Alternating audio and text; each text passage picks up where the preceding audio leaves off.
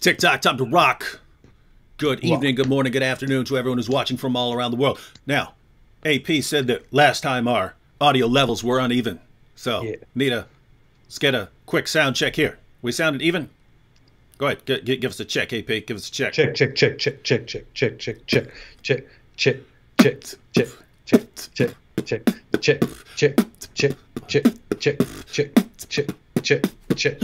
Okay. How's that? Is everyone sounding all right? Good. We always have to do that, right? We got to do it. We got to do it. Man, if we get VOCAB on here with us, he can freestyle. He can freestyle to our dope beat. That'd be awesome. I can too. I'm a secret rapper.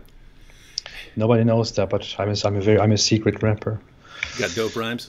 Hey, Secret. we should do some raps about the holes in the narrative. We should. I was thinking about that. Hindu historian says hi. Hi, Hindu historian. Hindu historian, hello. Hello to you. Everyone says, yep, everyone's saying the sound is good. All right. Capturing Christianity says, sounds terrible. Hey, so guys, have you been following the fallout? Which fallout? I'm talking everyone out there. Everything. Oh. What hasn't been a total fallout or backlash for everyone who's coming at us right now? Let's explain it. Okay, so what happens. Yeah, we gotta capturing Christianity. Yeah, I just saw the comment that you read. I scrolled down until I found it. Greetings to Capturing Christianity, by the way. Capturing Christianity? Why have you not condemned David Wood? What? You had him on your program and actually asked him questions about his methodology? How dare you? You're finished! You're finished, boy! You're finished, boy. Boy. I wasn't even planning on doing that right now. I wasn't even planning on going to the but it's just yeah. It just comes out, man. All right, so I guess we have to go. What set all of this off, AP? What got all this started? Because everything's just been escalating. Well, I guess it first started with the holes in the narrative. Yeah. Right. It was first with in an interview with Yasser Qadhi, Mohammed Hijab came together and asked him certain questions about a topic, about some leaked emails and some conversations that Yasser Qadhi had, and it was about whether Yasser Qadhi can further elaborate what his problems with the preservation of the Quran are. And Yasser Qadhi refused to speak publicly about it at first, but then when he was pushed further, he started talking about it, and it became a disaster. Because he basically revealed that when you get your Islamic education, you learn certain things about the preservation of the Quran, and it becomes all very confusing, but you just learn and to repeat what you have, what people give you during that education. But then when you go deeper into it, you start to understand that it doesn't really make sense, and that there are holes in the standard narrative. Holes in the narrative. Hey, that could be part of our beat, right? Yeah. Like check it out. Like you got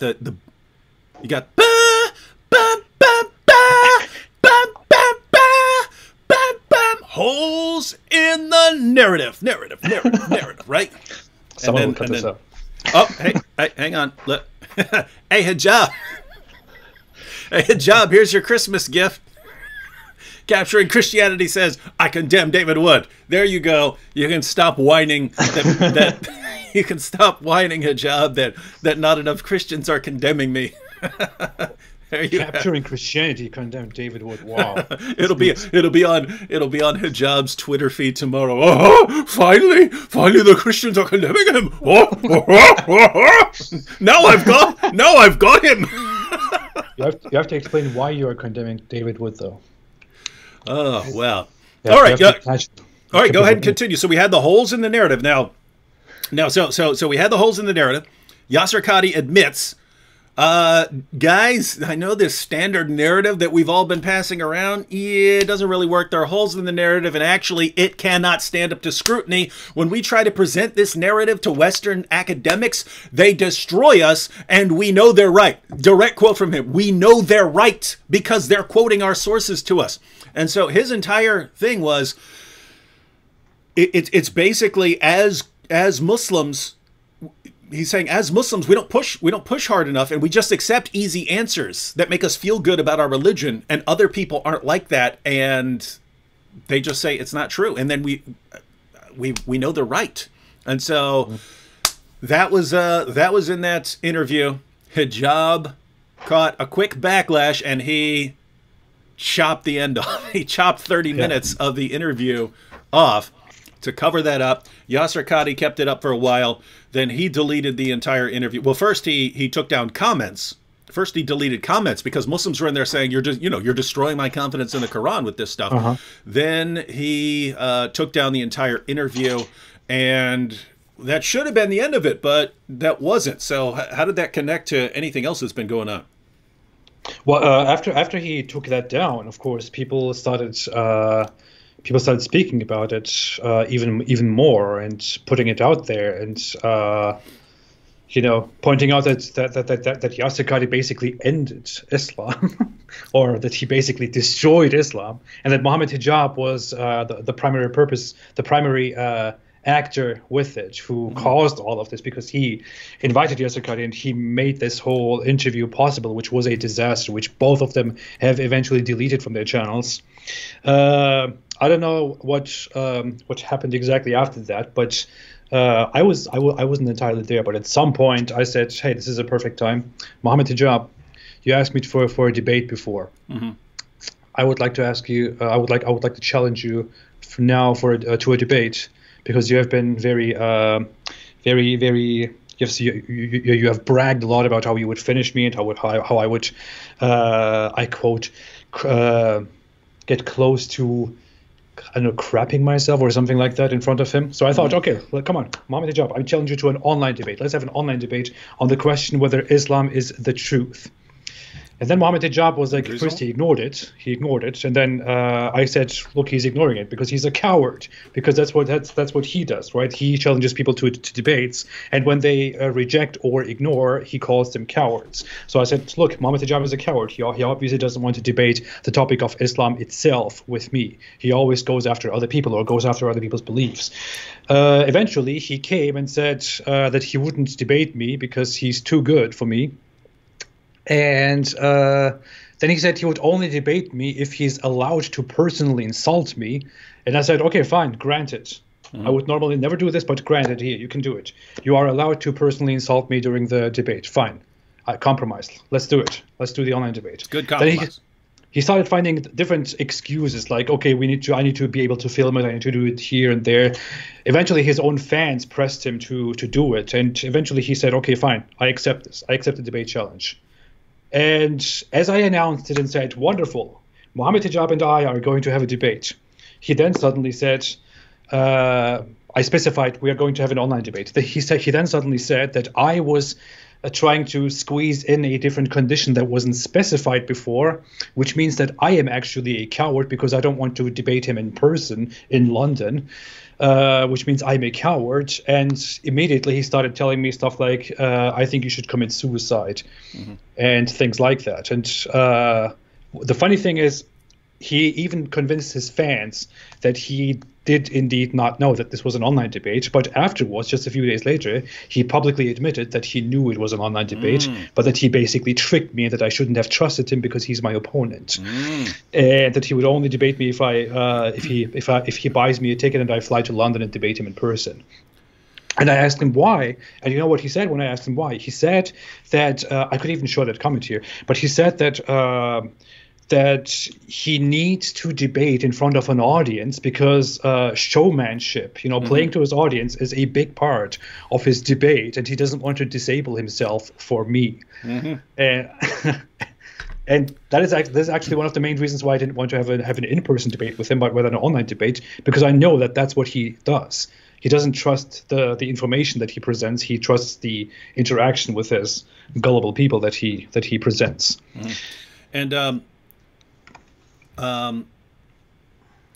what's interesting is if you look at how Hijab wants to use an argument, Hijab has figured out, and you could kind of see this from like Ahmed Deedat and Zakir Naik, that they can be saying the stupidest things in the world, and the audience will just cheer itself into a frenzy where they're cheering for anything you say. So much so that Hijab could even agree with what I said and completely destroy this idea that Islam is pure monotheism, and they would still cheer as long as he sounded really confident, right? This is a man who stood there and said, Allah prays for Muhammad, not to Muhammad, and the crowd burst into cheers. Yay, our God praise. He could have said anything and they would have cheered. So he could have stood up there and goes, bibbidi bobbidi, and bobbidi bobbidi, that's the refutation. And they would have cheered like mad, right? Yeah. Allahu Akbar. Oh, it's so brilliant, right?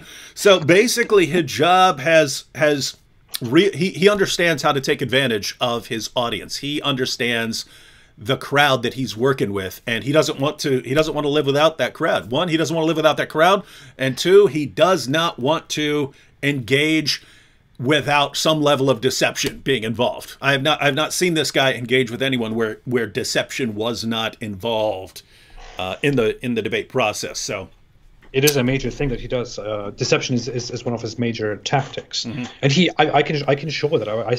I'm still preparing a huge video in which I will show the whole story from the beginning to the end, and including our debate and what happened there, and how he basically destroyed himself through that debate too. But in our back and forth messaging, he basically told me that I shouldn't have trusted him. That's what he said to me. He said, "I am your opponent, or I'm your adversary. You shouldn't have trusted me. You should have sent me a contract with all the details." You know, that's what he basically told me. Anyway, so after that happened, he got very angry because I called him a coward before, and he started making tweets about how I should commit suicide. Then he deleted that. Then the following day, he claimed that was just to test my morals, because there's apparently nothing wrong according to my worldview with committing suicide. That same day, he got so outraged that he joined our live stream at night and gave us very strange sexual suggestions. That was the infamous golden showers debacle.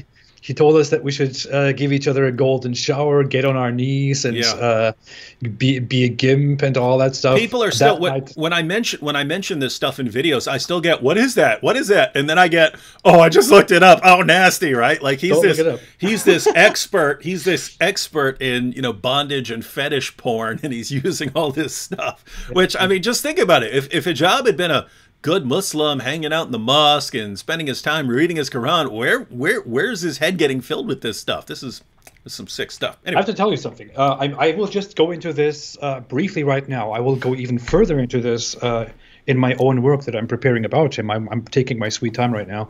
And I'm only doing this because he resorted to personally attacking and harassing people directly, which is why I want to dig a little bit into his mind. But Mohammed Hijab projects a lot. He does this a lot. Like, he has a problem. It's very obvious, and he projects that in such an obvious way onto others, and you realize that he's actually talking about a problem that he himself has. For example, he told me that day that he thinks that I am a deeply disturbed person who deals with addictions and a lack of self-confidence and stuff like that. And I thought, that's very weird, because that's exactly what I thought about you. And you don't know how true that is.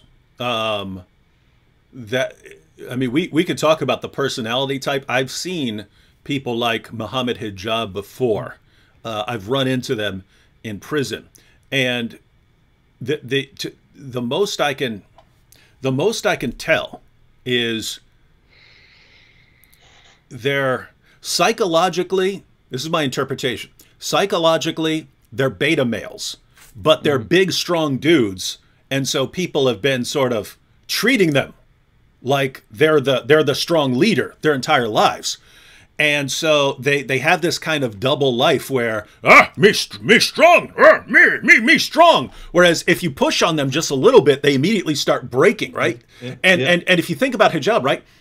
Someone who's really tough and confident in his abilities doesn't need to go around trying to trick people into getting an advantage. You don't need to do that, right? A real confident man walk in there and say, all right, what do you guys got? What do you got, right? Hijab, oh, what can I do? Hey, can you get him to agree to this? Can you get him to agree to all these rules that I will then break because I don't have to follow them? Oh, hey, guys, can you trick him into coming on, making the Apostate Prophet think it's just a discussion, and then I come in here, ha-ha! Can we do that, right? A really confident individual does not need to do that, right? Someone who's deeply insecure needs to do that. And also along those lines is, notice, he'll be talking trash. Oh, I will destroy you all. Oh, I'll take everyone on. And as soon as you, okay, let's go. It's, will you condemn him? Oh, Patreon, will you come to my rescue? YouTube, will you come to my, will anyone help me? Right? Notice, as soon as you call him on his aggressive nature, he immediately starts looking for someone to help him and rescue him, right? Who is that? That's someone who psychologically wants to have a protector, a stronger person who's helping him, and he's supposed to be second. He's supposed to be carrying out orders. That's how he is psychologically. But he's been treated, because he's 6'6" and a giant, he's been treated like he's in charge. He's the strong one. He's the man. And so he has this kind of double life, and it results in this kind of outward aggression, but inward insecurity, and you immediately start noticing that as soon as you start poking him. So I don't know if there's a name for people like this. You might call them like big boy betas or something like that. The who have the beta male psychology, but who are big and strong, and so everyone thinks they're these really tough guys. And so the result is he walks around, I'll fight you, and as soon as someone says, okay, let's go, oh no, who's gonna rescue me from this guy? Will you help me? Will you help me? No one's helping me. I don't know what to do now. Wow. I think I have already shared what I think about him, what I think he has personality-wise, but I am pretty sure that he has that he's a narcissist in the realist sense, so that he's actually a narcissist, that he has a narcissistic personality disorder, which is something that is quite common actually in society, and that often doesn't need treatment, or that people often don't seek treatment for. But with him, it is so problematic. He has such deep insecurity issues, such deep inferiority issues, that it only takes very little effort to provoke him into doing extremely stupid things. And you just tell him something. With me, for example, it was this: like, he is trying to bully everybody, right? And he's trying to make everybody complain and trying to make everybody silent. But I just didn't react. I was just responding to him. Like, I was just quite calm at responding to him, to his mockery. I was mocking him back, bullying him back, basically. And the more I was doing that, the more he was getting angry, and he was eventually losing it and started saying incredibly dumb stuff to me. That, by the way, is getting him into trouble right now.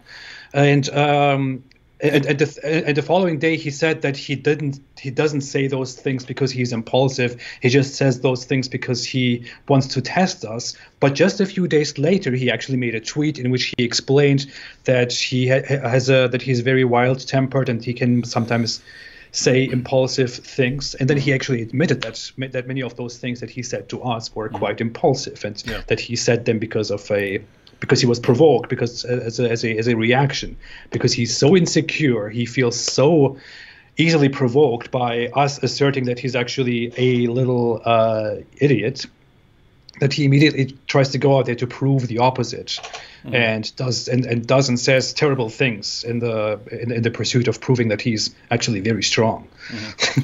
Yeah, and notice what you pointed out. When he's just blurting things out because he's a hothead, right? Because he has a temperament where he can't stand any sort of challenge to him, right? Because he's deeply, deeply insecure, right? On the, in his mind, he can't stand any sort of challenge. He just breaks apart. He's very, very fragile. So when you start poking him, he breaks down, he starts flipping out, and he loses his temper. But then he has to justify that because people are going, "Whoa, you're talking about golden showers and committing suicide? What's wrong with you?" And then, but here's the reason I must do that. Here's the reason I had to do that. There's no reason. You did it because you're an insecure hothead who can't control, who has no self-control, right? But then if that's going to be used against him, hey, look at you, you're embarrassing us because you're a hothead, and oh, now you're saying you got a reason for it, and blah, blah, blah, and okay, now I'm an embarrassment. Okay, guys, I was just wrong. I was just wrong. And so, yeah, the dude definitely has some issues. And for me, the main interesting point is that he's popular, right? That's the issue. Because people say, why are you paying any attention to this guy? Why are you paying any attention to this guy at all? Because he's popular. If he were just some random dude on the street, we would not be paying attention to him. This is a guy who's trying to influence the next generation of Muslims, and this is a really, really, really weird dude, and he's revealing some interesting things about Islam. I've seen Muslim apologists who are more mature than he is, but who are not less extreme, I would say, but who are more mature than he is and who wouldn't do the stupid things that he does. Everyone's more mature than him, yeah. I've seen Muslim apologists or Muslim scholars come out and implicitly talk about him and his actions, or implicitly talk about the current Dawah toxicity that is going on. And quite influential people too. And these people say these things, but they don't have any impact because those young and dumb people still attach themselves to Mohammed Hijab and still roll with him no matter what he does. And even if he says completely ridiculous and even wrong things, even if he says things that clearly go against Islam, that clearly go against the jurisprudence of Islam, the consensus of Islamic history regarding legal rulings, even if he contradicts them and thereby violates the fundamentalist code that they are all supposed to stick by, they still don't shut him out because they like it. They like how he's loud and how he how he just insults people and attacks people, because that is their value, because they cannot convince the world. I mean, they have been trying it forever and they cannot convince anybody. Islam doesn't convince anybody. Muslim apologists can't convince anybody. Nobody out there listens to these Muslim apologists and thinks, oh yeah, this is so beautiful, that makes so much sense, that is also so rational, I will believe in that now. It doesn't convince anybody. So what they need to resort to is to insult people instead, to personally attack them instead, to humiliate them. And that's where Mohammed Hijab comes in. He fills that role. He becomes the leader of that toxic personality that they all desire, and that's why they support him no matter what he does. Yeah, and that's something I noticed. We've pointed this out multiple times. That's something I noticed a long time ago. You have the really nice, peaceful Muslims like Nabil and his family were, and so on, and but you have this aggressive group as well, and they're looking for a different kind of champion, right? Like the nice, calm Muslims, they're looking for someone like Shabir Ali to represent them, and so on. But there are also massive numbers who are looking for me strong, me hijab, right? And so why didn't these Muslims have their popular representative? And it's because the organizations, the Muslim organizations didn't put these guys forward, right? Whereas now these guys can become popular because of the internet, right? People like Mohammed Hijab and Ali Dawah and these guys can become popular because of the internet. And then if they become popular enough, well, the organizations want to work with these guys because of their popularity and stuff. And so you're seeing the rise of actual avatars of Islam. And so pretty cool stuff. And these are really, really awesome times to be in. Cool. As far as the most recent, let's get up to date here. So we had the golden shower stuff. He started talking about that. Then he started flipping out on you and your wife, which is always interesting to me, because I mean, they call me the world's most infamous Islamophobe, and they clearly don't like me. And yet anytime they have a choice of going after me or you, they go after you. And so I think there is that added element of you being an ex-Muslim that enrages them even more, because yeah, they tended to go after you more. So Hijab posted a nasty picture.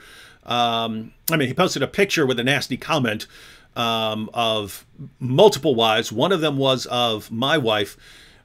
He posted pictures of, who was it? Abdullah Samir, you. Abdullah Samir, Abdullah Kandal. He mentioned Harris Sultan, who's not married because, so he got away. But yeah, Abdullah Kandal, Abdullah Samir, me, and you, basically, with our wives. He also said something about Tommy Robinson for some reason, but he then didn't pursue further on it because that guy is not in the spotlight anymore. But what actually happened is that he didn't attack my wife first. He actually first tried to attack me when his whole deal with me got even worse, and he failed to, and he appeared like a coward to the public. He attacked me, and then when others came out in my defense and pointed out how disgusting he is, including Abdullah Samir and Abdullah Kundal, he started going against them and going into their profiles and going against their wives. Since my wife, since I don't usually share very much photos or anything about my personal life, he first didn't get to me. When I saw that he's attacking them personally all the time, I jumped in and said, hey, you have been attacking these people's private lives for several days now. Are you okay? It seems like you have serious problems. And after I said that, he then started digging into my profile and my relationships, and then he found my wife, and then he started attacking her, directly making veiled rape threats and rape implications. In the middle of it, he also mentioned your wife, and that's how it went. It went very crazy. We talked about it. He exaggerated even more. Then he made an incitement to targeted harassment.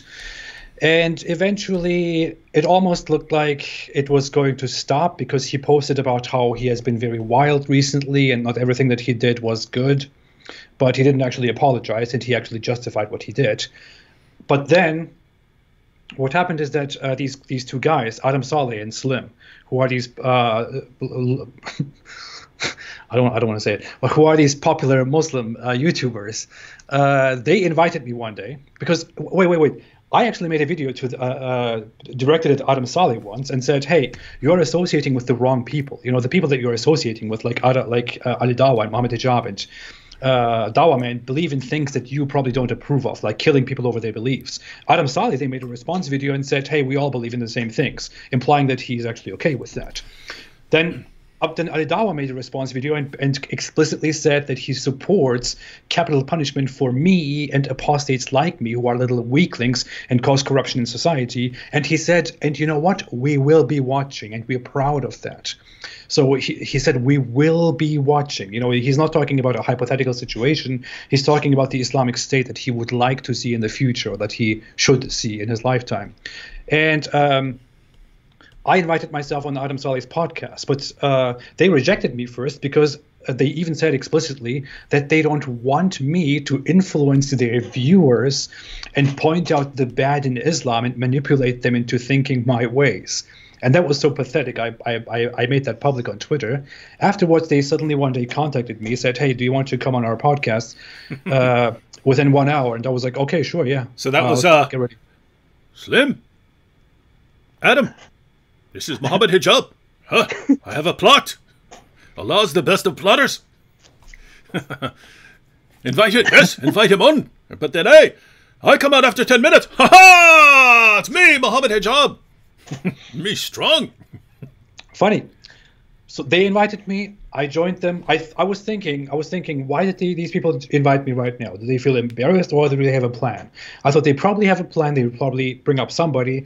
It will probably be Ali Dawah, and I will say, I'm not going to talk to you. Goodbye. Have a good day. Is what I thought. I didn't think Mohammed Hijab would actually join the conversation and try to trick me into a conversation, because I thought Mohammed Hijab is above that.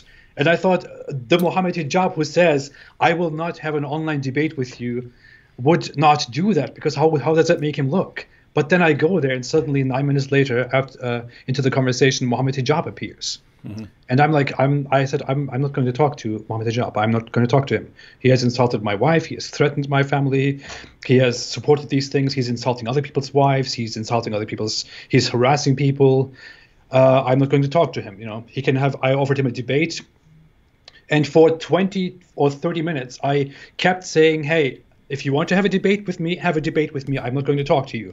But eventually, I started talking to him. We talked about the death penalty. He went against Islamic rulings in that. Yeah, very dirty. I didn't.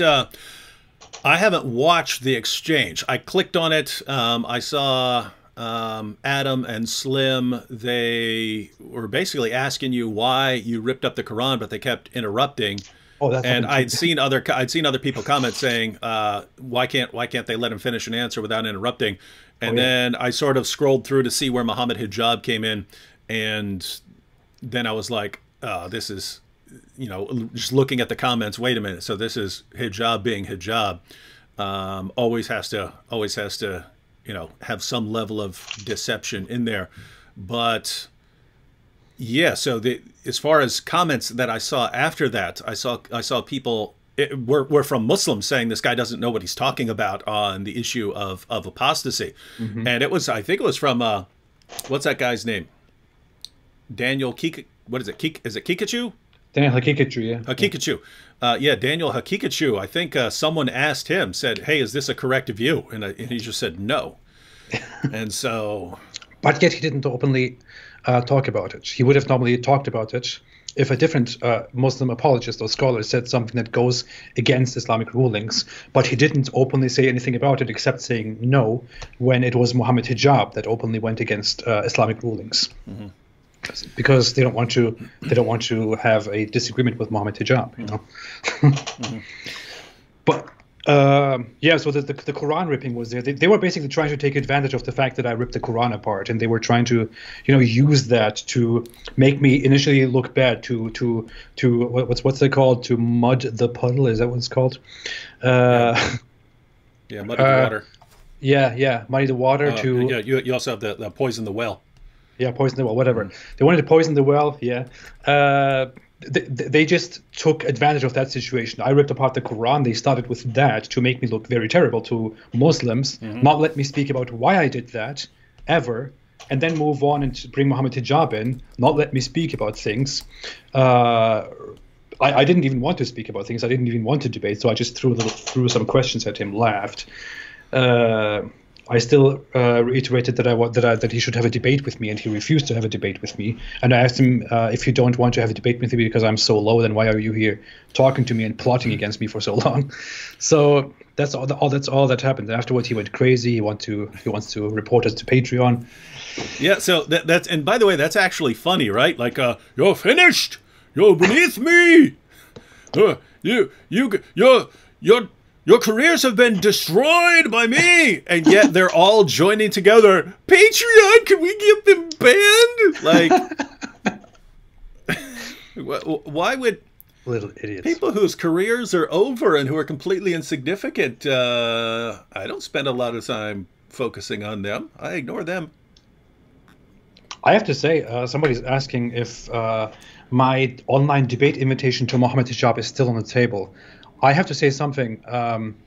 Although he did very disgusting things, and he talked about my wife and my families and about myself, just to show what kind of a dirty individual he is and what kind of a coward he is and how weak he is, yes, it is still on the table. I still think Mohammed Hijab should take the opportunity, and if he's so strong and if he trusts his beliefs so much, actually sit down and have an online debate with me about whether Islam is the truth, as I offered it to him 2 months ago, and we have been fighting over it for so long, and he has accepted it and rejected it.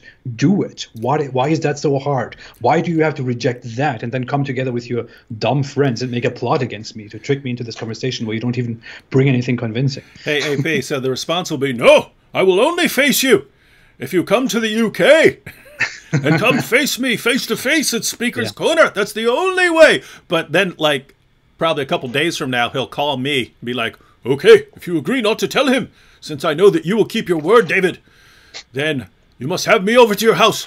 And when you're starting a random live stream with the Apostate Prophet, I will jump out. Ha ha! I'm ready for our debate. Ha ha! It's got to be something. It's got to be something like that, right? It is so dumb. These people actually, when he came in, I reacted with anger. I was like, I'm not going to talk to Mohammed Hijab. You know, that's what I said. I am not going to talk to Mohammed Hijab because he insulted my wife. I made him an offer. He rejected it. That's what I did. You know what those people said, including he himself? They made it look like I was scared of him when he came into the conversation. Like I was afraid. I was terrified. I was scared of Mohammed Hijab because he came in. How does that make sense? I am here for 1 entire month telling him, you coward. Let us do it right now. Let's have an online debate. Let's have a third-party platform moderator. He was the same way in a live stream with VOCAB after the debate I had with him. I pointed out that because, I mean, probably between a quarter and a third of the Muslim debaters I've faced, between a quarter and a third of the Muslim debaters I've faced, have used deception, have demanded that we agree upon rules that they then broke, and then clearly had no intention of following because they don't believe they have to follow any sort of rules. And then so you don't want to agree to rules with these people, and yet they call you coward if you don't. Oh, it's because you're scared. Oh. So I basically said that the debate that I was in prior to that was in Philadelphia, I believe, or somewhere close to it. And it was with Robert Spencer and me versus 2 Muslims. Same thing. Here's the list of these things that you have to agree to. They broke them all and then gave themselves just additional time because the moderator was a Muslim. And so they just broke all the rules, gave themselves extra time. And Robert wanted to get up and walk out or interrupt it. And I said, no, look, man, just stay calm, wait till it's over. Then, you know, we can say it in a video afterwards. And then later on, I was like, no, why do I always let these guys get away with this stuff? Instead, we should have walked out. When people say, why'd you walk out? It's because you broke the rules. So anyway, so that was my thinking going into the hijab debate. And so I mentioned in a live stream, I said, once I realized he's breaking the rules, the moderator's not enforcing the rules, this was all a sham, it was all, hey, let's get David to agree to these rules because he will follow them no matter what we do, whereas we get to then violate them. I said, I wanted to walk off stage. I planned multiple times. I should just finish what I'm saying and then walk off, and then you know, maybe if they run up and say, okay, we're going to honor our agreement now, then maybe I walk back, something like that. But of course, Hijab takes the clip of me saying, oh, I wanted to walk out. You see, it's because he's scared. It's like I have this disgusting behavior that everyone in the universe except me and my followers thinks is reprehensible. And when I behave like this, people just want to get away from me because I'm engaging in deception and just horrible, horrible behavior. And when you say, gosh, I do not want to be around you, you're a liar, you're a horrible, horrible person. Aha! It's because you fear the power of Islam.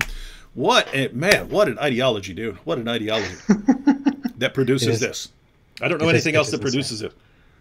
No, it's unique. It is unique. It is so dumb. Here's a quick comment here. Michael Coyne. Michael Coyne says, how is it that David is chilled and he is or was a psychopath? I don't mean to be negative. And Mohammed Hijab is less controlled. Michael Coyne. Different. I don't think you know what psychopaths are. Psychopaths are very, very calm. You could do horrible things to a psychopath. He won't lash back out. He will start plotting, right? You might be thinking of sociopaths. Sociopaths tend to be hotheads, and that's the classic phrase. Hot-headed sociopath, cold-blooded psychopath. So psychopaths are notoriously unemotional. They can have, they can be greedy and they can be violent and things like that, but they do not react much if you try to provoke them. And if they do show a reaction, it's because they did a quick calculation on what is the best way to react, right? So in other words, if you ever see me flipping out, I can't believe you, that's because I thought to myself, this is the appropriate image to project to this person right now, right? Because there are situations where it's best to be as enraged as possible, right? If you were cornered by 5 guys and they were about to beat you to death, it's in your best interest to be just flip out and be as enraged and go into a berserker frenzy or something like that, right? So you can actually calculate that stuff. But Mohammed Hijab is an insecure, borderline narcissistic person with some serious issues. And that's why I told him, remember when we started talking about this, when he started talking about everyone's wives, we were on a live stream and I said, how many times did I tell him? Like 30? Dude, you do not want to go this route. You are not made for this. I said, you're not made for this. Your ideology is not made for this. You're easily provoked. This is not the route you want to go. And of course,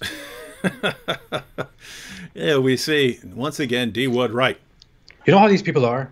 That's what I noticed. Mohammed Hijab's fans, you know, before I had a conversation with him, you know, maybe you know the context, I'm going to talk about it, but when I asked Mohammed Hijab about the death penalty for apostasy, because his dumb friends denied it, they said, oh, Islam doesn't kill anything. Like, Islam says if you kill one person, it's like you've killed all mankind.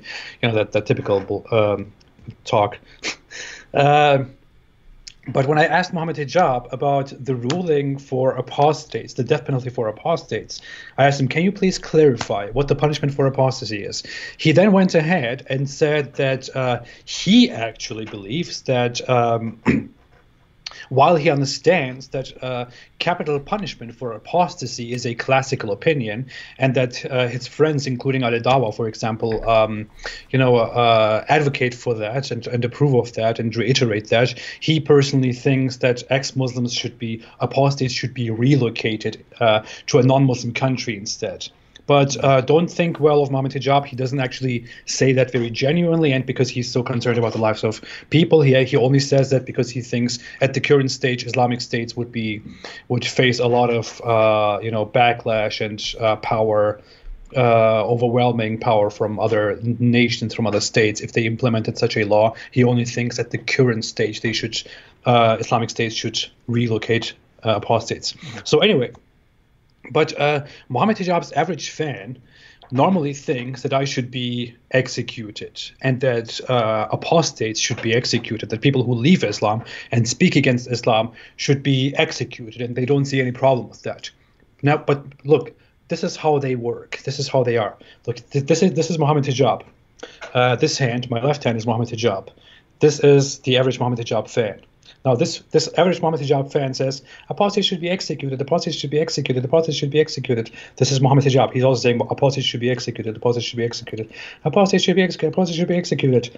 And now this is how the change goes. I think apostates should be relocated, apostates should be relocated, apostates should be relocated, apostates should be relocated. This is how it goes. This is how these people go. Yeah. Immediately, without any question, the average follower, without any question, this guy was just saying, like 5 seconds ago, he was saying apostates should be executed, apostates should be relocated, apostates should be relocated, apostates should be relocated. That's how they are. That's how their mentality works. Yep. They switch immediately according to what their leader says, no matter if it's right or not. Mm-hmm. Now I just pulled up your video, why I am ripping apart the Quran. Oh yeah, 931,000 views. Only a week old. 931,000 views. Now this is what I find interesting. All of this was the result of Hijab. Hijab saying, all right, I'm going after everyone's wife now. Right? I'm not just going after you, I'm going after your wife. Notice everyone, and this is going to keep coming up over and over again. People like Hijab and Ali Dawah and Adnan Rashid, these kinds of guys, Farid, they're looking for a way to control you, right? The standard way is just praise and blame. If you don't do what we want, we will call you a bigot and an Islamophobe, and that's good enough to control most people. But if you do what we want, we will praise you and say, you see, this person is a good person. Yes, we like this person, right? So they control a lot of people this way. Then if that doesn't work, then it becomes, more just showering people with abuse. And if that doesn't work, then okay, that's not working. Let me go after. Let me start sending threats. Right? We'll kill you. We'll slaughter your family. And it's what they're doing is, hey, what will work? what will allow us to control this person's behavior, to enforce the same kinds of things that we would enforce in Muslim countries through laws and penalties, but we can't in the West. So we have to use other means of pressure and control. So they'll, you know, start heaping threats on you and stuff like that. And if that doesn't work, you know, now you have hijab. Now, well, I'll go after all your families and this and that. And if that doesn't work, well, let me go get other people to condemn you. William Lane Craig, will you condemn him? Hey, Christians, will you condemn him? He starts going that route. That doesn't work. Oh, let me get them canceled from Patreon. Oh, everyone, flag their account. Oh, right? Let's try 50 different ways. Let's try 50 different ways of controlling this person's behavior to figure out what will actually work. Well, that's the standard method, and they just simply do not understand that there are people who are not going to be controlled by any of those methods, and they can't figure out what to do. So they just start flipping out and embarrassing themselves, trying to control people who do not fall for those stupid methods that lots of other people, let's face it, do fall for. So with the ripping apart the Quran, this was right in the heat of Mohammed Hijab posting attacks on everyone's wives, trying to figure out how to control us, and me sitting there thinking, me warning him repeatedly, dude, you don't want to do this. And what I'm saying is, you're not made for this. In other words, I know how to control your behavior. You don't know how to control mine. You could try 50,000 different ways. You're not going to control our behavior, but I know exactly how to control your behavior. So what did I do? Took a little bite out of Surat Al-Fatiha. Little bite out of Surat Al-Fatiha, chewed it up, spit it out. Everyone loses their minds. Hijab stopped posting about the wives because now his attention has been completely redirected, and he's been flipping out ever since. Well, what happened was everyone's flipping out about that, and they're freaking out. And oh, you didn't do it. You didn't do it, AP. But you almost fell, I think you fell out of your chair laughing when I did it, right? Yeah. And so people start flipping out on you, and this is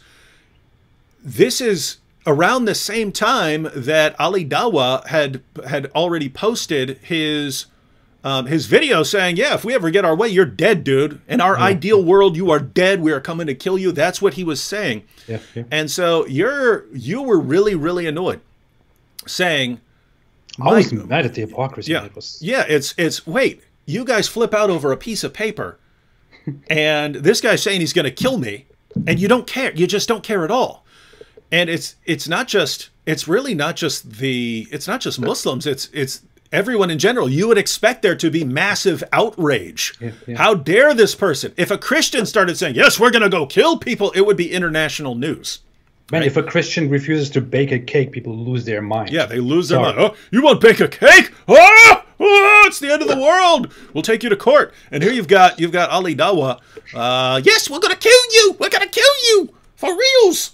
And it's fine with everyone, but shame on you for laughing when I chewed up and spit out a passage of the Quran. So you, how awful of me. Yeah, so you, none of this was planned, but you start tearing up the Quran, and then I kind of joined in, and now your video has 931,000 views on YouTube, and lots of people are flipping out, and they don't understand. Actually, wow, it went up 1,000 in the past couple minutes, so now it's 932,500. But you should pull up the like-dislike ratio of the video. Yeah, 14,000 likes, 235,000 dislikes. 14,000 likes, 235,000 dislikes. But notice, I mean, that just proves the point, especially if you look through the comments and see, you could make multiple videos just out of how many threats you're getting. But it really illustrates the point that, you know, that this is much worse in the eyes of many people in this world. This is much worse than if someone slit your throat. And that should be important to people to be aware of, right? People should be looking at this going, whoa, what is making people think that doing this, crumbling up this page of a book is far, far worse than slicing this man's head off? Why what is this ideology doing to people that it's making them think that way? Because if it's not just one random person who thinks that way. Look at the numbers there. It's a very, very large group of people who think that way. And if there's a large group of people who think that it's far worse to, do something to a book than to massacre someone, we might want to look into this problem. You know what the funny thing is? 90%, 95% of the people who have actually come on the video and have watched it and have disliked it have not understood what the video is even about. All they see is there is somebody here who is tearing apart the Quran, and he's talking and he's laughing. That's all they see. They leave a dislike. They go and spread it to others. The others come and look and see somebody tearing up the Quran. They leave a dislike, say, "How dare you do this? May Allah punish you," and they leave. And it just goes like that. In fact, when you look at the statistics, I see the statistics of every video, and I look at the statistics right now. On my Why I'm Ripping Apart the Quran video, the average view duration of the video is 1 minute and 28 seconds. The video is 6.5 minutes long. My average view duration on my average video is 5 minutes.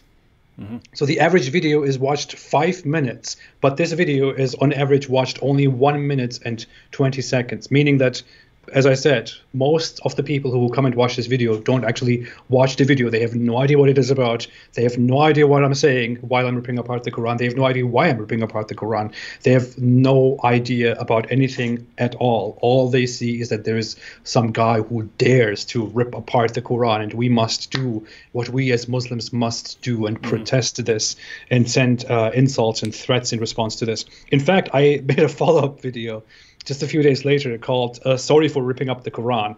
And that was basically a joke video in which I, again, showed at the beginning how these people justify the killing of me and other apostates, and how I, as a response, rip up the Quran and say, is this worse than telling people that they should be, executed for their beliefs?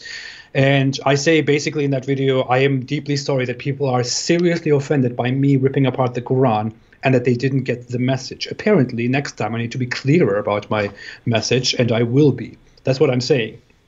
But the people come and think that I'm genuinely apologizing for ripping up the Quran, and they dislike it and say, your apology is not accepted. Do you think you can get away with an apology? So these people have no idea what they're watching. They have no idea what this is about.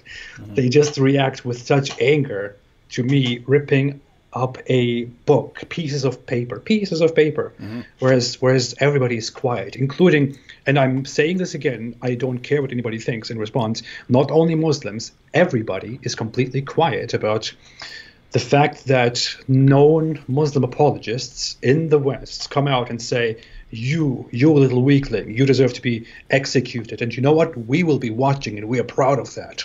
No one cares about that, but people care about this. People care about this here. Yeah.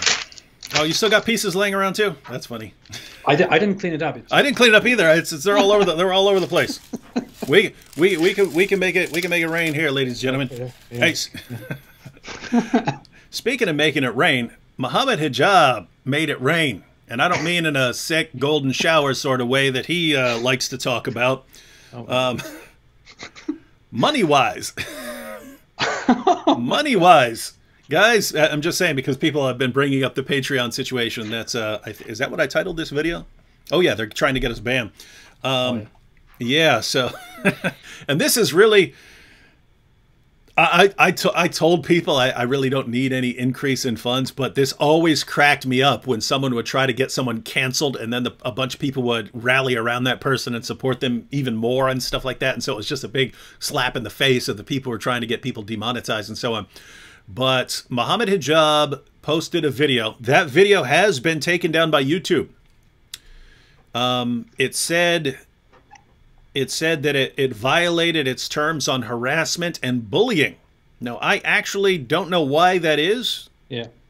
I don't know why that is. And Hijab, I'm not going to agree with you on much in life. But you can say right now, I'm totally fine with Hijab having that video up. I even posted clips on my own channel. So, in other words, I have a bit broader acceptance of freedom of speech than whoever took that video down. So, Hijab, you can use this. I'm the one, you know, well, I guess AP too, but I don't care if that video stays up. So you can use that in your appeal to YouTube. You can say, I don't care, unless it was harassment against Patreon, because he sent all his followers to mass complain to Patreon, which can be annoying if you're a company, especially if it's someone complaining over something totally stupid.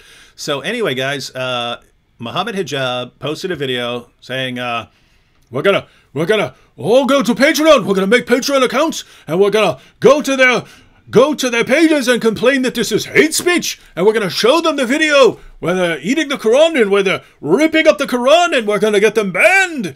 And so I posted a video last night pointing out that people did that. I mean, pointing out that that Hijab did that, and that people were going and complaining and filing all these false flags. And pretty hilarious situation. My number of patrons shot up pretty quick. What happened with you, AP? Yeah, after he published that video, I received some new people came and became Patreon supporters. But especially after you published that video, where you showed how he's demanding people to report us to get us banned from Patreon.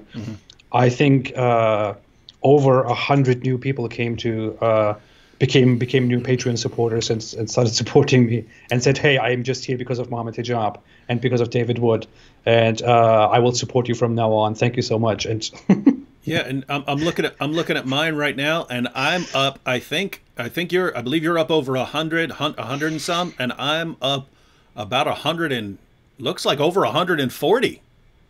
I mean, you're talking 2 years worth of work to get an additional 140 subscribers. And Hijab, man, he's just funding the counter jihad. He's funding all of us. I feel like he deserves a percentage of this. By the way, you know what I'm going to do? You know what I'm going to do? Because I don't really need the extra. And I mean, there's always stuff I can use it for, and to upgrade and to expand and things like that. But for this first month, I think I'm going to take all the extra money, and I'm going to go to all the channels that Hijab really doesn't like, and just load them up with super chats and put like, this donation brought to you courtesy of Mohammed Hijab, and just say, hey, this is all thanks to Hijab. Can you imagine that? I mean, can you imagine if you'd gone after him and tried to get him canceled and tried to get him demonetized, and then it's just, you know, he ends up getting way more support? That's got to hurt. That's got to suck, because they really hate us. To be clear, Muslims of the world, I do not hate you. I don't hate even the really nasty ones. Right? Why? I used to be a very nasty, violent person. And so it's just not my business to say, this person is pure evil and, you know, deserves nothing but contempt, right? There's hope for these people. As long as they're alive, there's hope for these people. But they really hate us. They really hate us. They would gladly, at least many of them would gladly execute us if they only had an opportunity, right? So they really hate us. So again, it's all part of a desire to control behavior, right? So me and AP in a Muslim society would not be allowed to say these things. So these guys, Mohammed Hijab and Farid, and they do not believe that we should be allowed to say these things because it goes against Islam. It never enters it just doesn't enter their mind. You're not in an Islamic country. These guys are not bound by the commands and teachings of a 7th century, you know, Arabian caravan robber. They don't have to obey him, right? But nope, this is from Allah. They must obey it, right? But they can't enforce it through the law, so they try and enforce it in other ways. What's the goal? Stop us from criticizing Islam.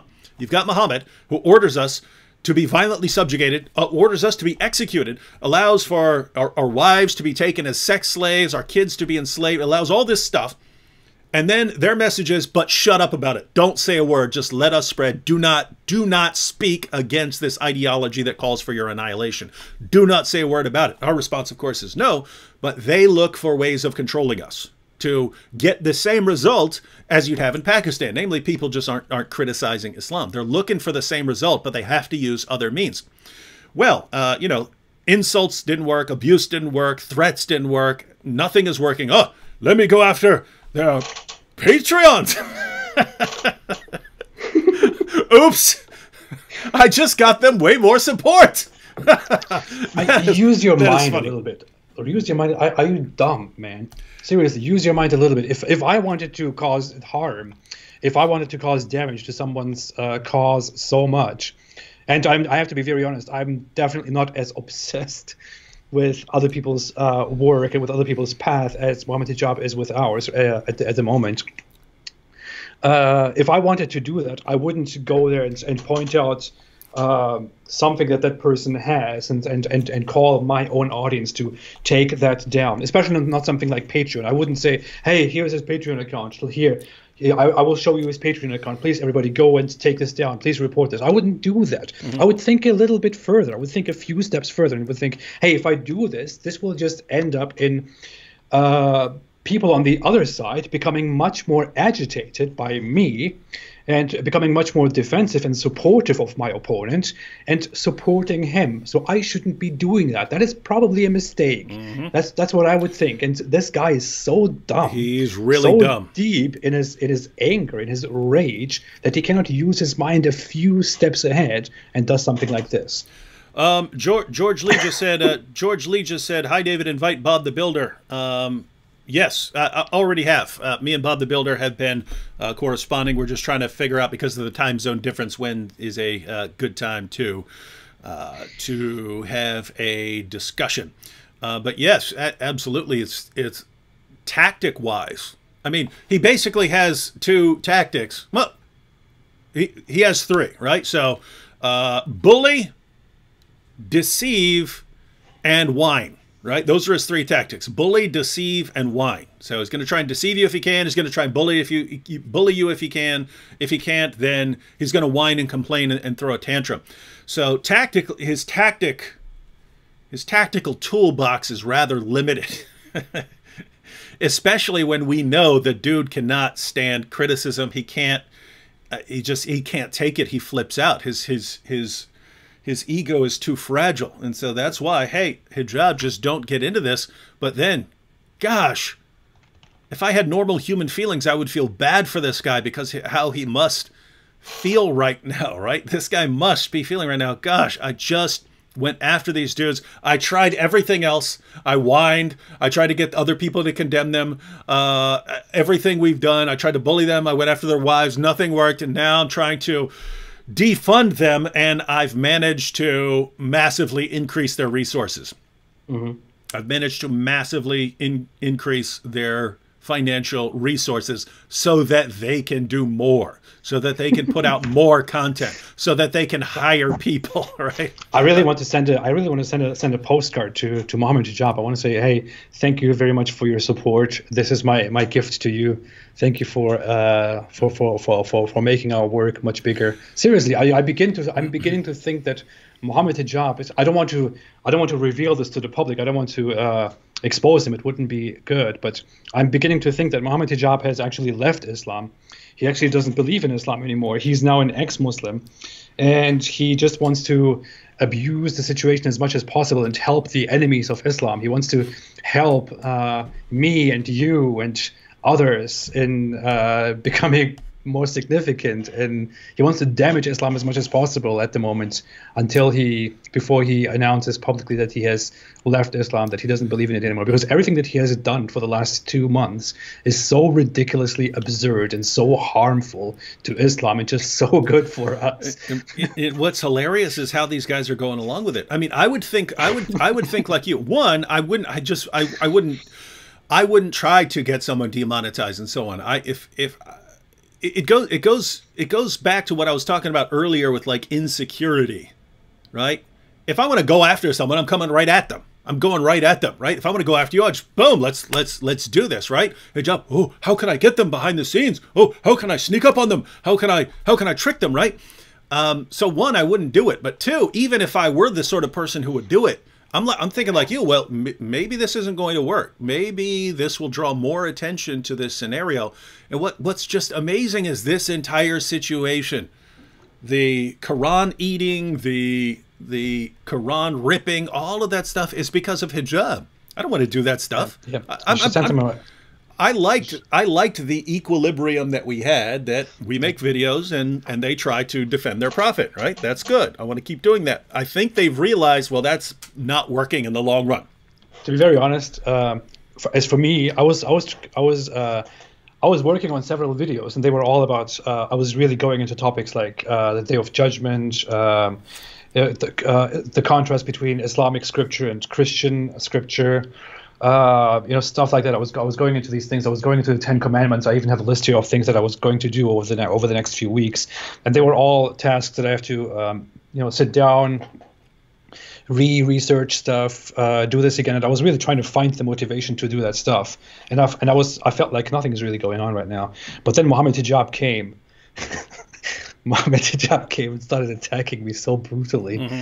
And he completely gave me so much motivation to do more stuff and to go very hard, to produce brutal stuff. I'm currently just not publishing videos because my channel is being bombed by Indonesian Muslims. Mm-hmm. By the way, it is morning right now in Indonesia. They just got up and they will start. There goes your views. They will start bombing my Quran ripping video again, and my Quran ripping video will probably reach like 1.5 million or something today. I don't know, but or tomorrow, not today. But he brought this back to me. He gave me a good reason to have energy again and to have devotion and motivation again, and it's amazing. By the way, I want to say thank you to everybody who has.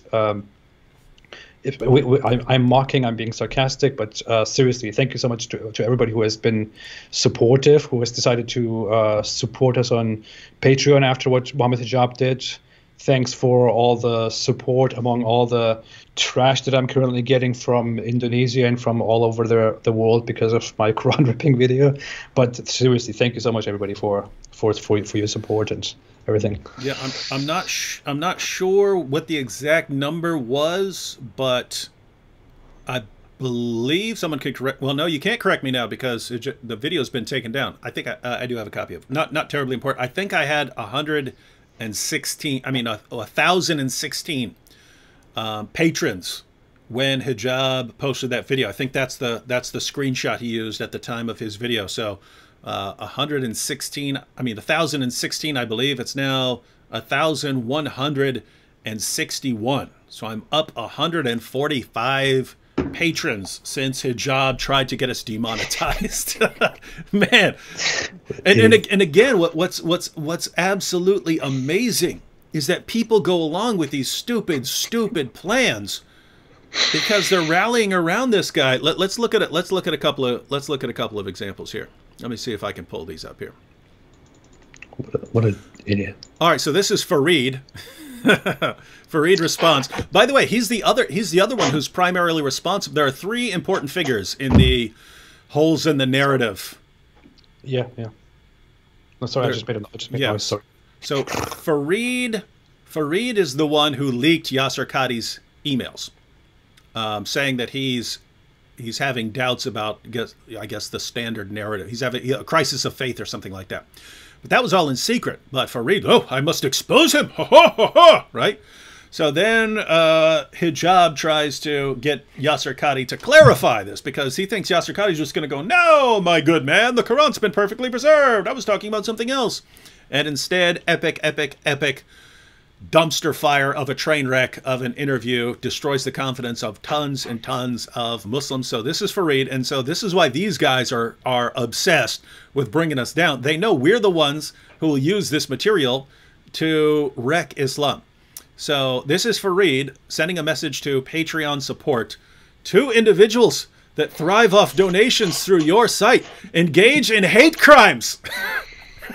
This is actually hilarious. Look, he says, hate crimes like eating and tearing the Quran.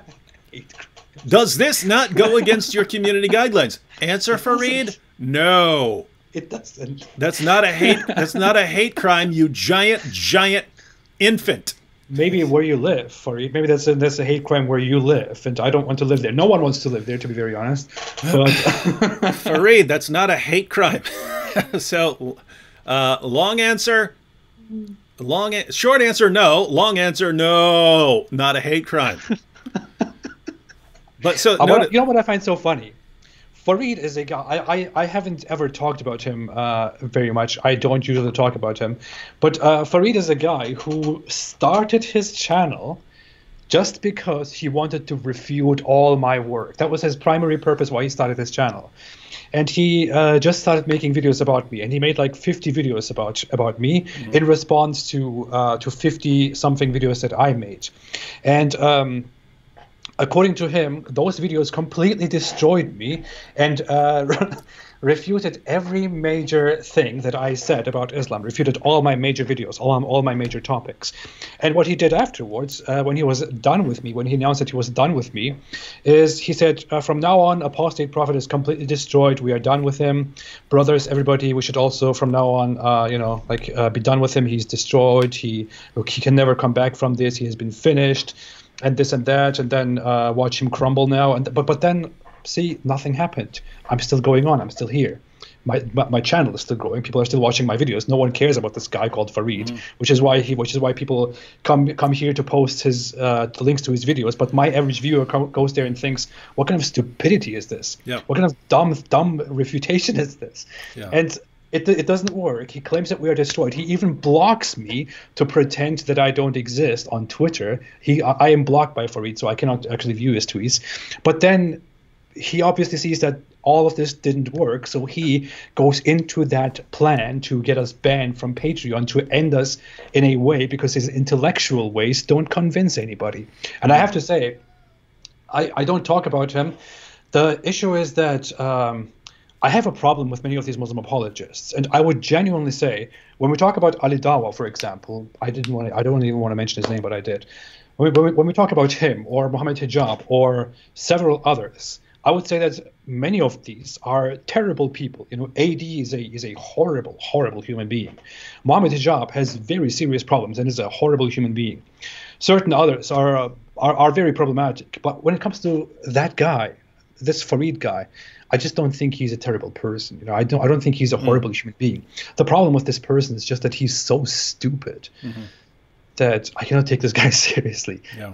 And I feel like this guy is not a bad guy. He's not an awful guy. He's just very dumb. Yeah. And I don't know how to feel about that. I don't know how to respond to somebody, because it's not really his fault entirely, you know. Yeah. And with people like Farid, because everyone's like, I get this all the time. So-and-so that you've never heard of made a video responding to you. Are you going to refute him? It's like, what? No, right? So it's all of these guys, especially, you know, with like Farid Responds. Give these guys a couple years. Give them some time to grow in popularity, right? Let them get popular. Then do something, right? Because if you spend your time going after every random guy who comes along, well, guess what? The person doesn't have a tremendous following. What did you do? What did you accomplish?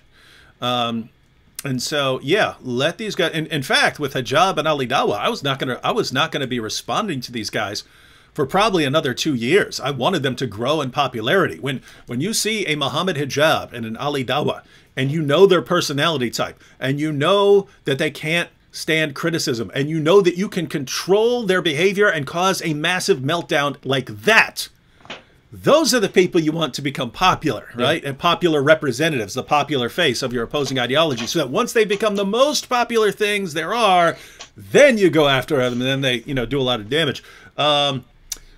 Unfortunately for Hijab, he just decided to accelerate things, and so I kind of had to modify my plans. But yeah, once he crossed a certain line, now if he will eventually back off, because guys, on this desecration of the Quran, until Mohammed Hijab takes down his tweets about attacking women, I'm at about level 3 right now on a scale of 1 to 10 of how far I'm going to go and how far I'm willing to go. I'm at about a 3. So level 1 would be, you know, just standard refutation.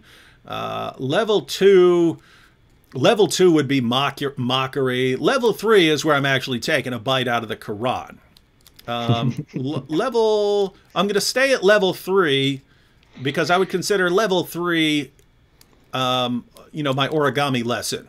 I think that it's about the same level. Then I'm going to go to, you know, 4 and 5, which that's going to be the, you know, eating the Quran with bacon and washing it down with some beer, right? That's there you're adding some additional things. And after that, you know, once you're going level 5, 6 and beyond, that's where you're getting other people involved. That's where you're getting other people involved.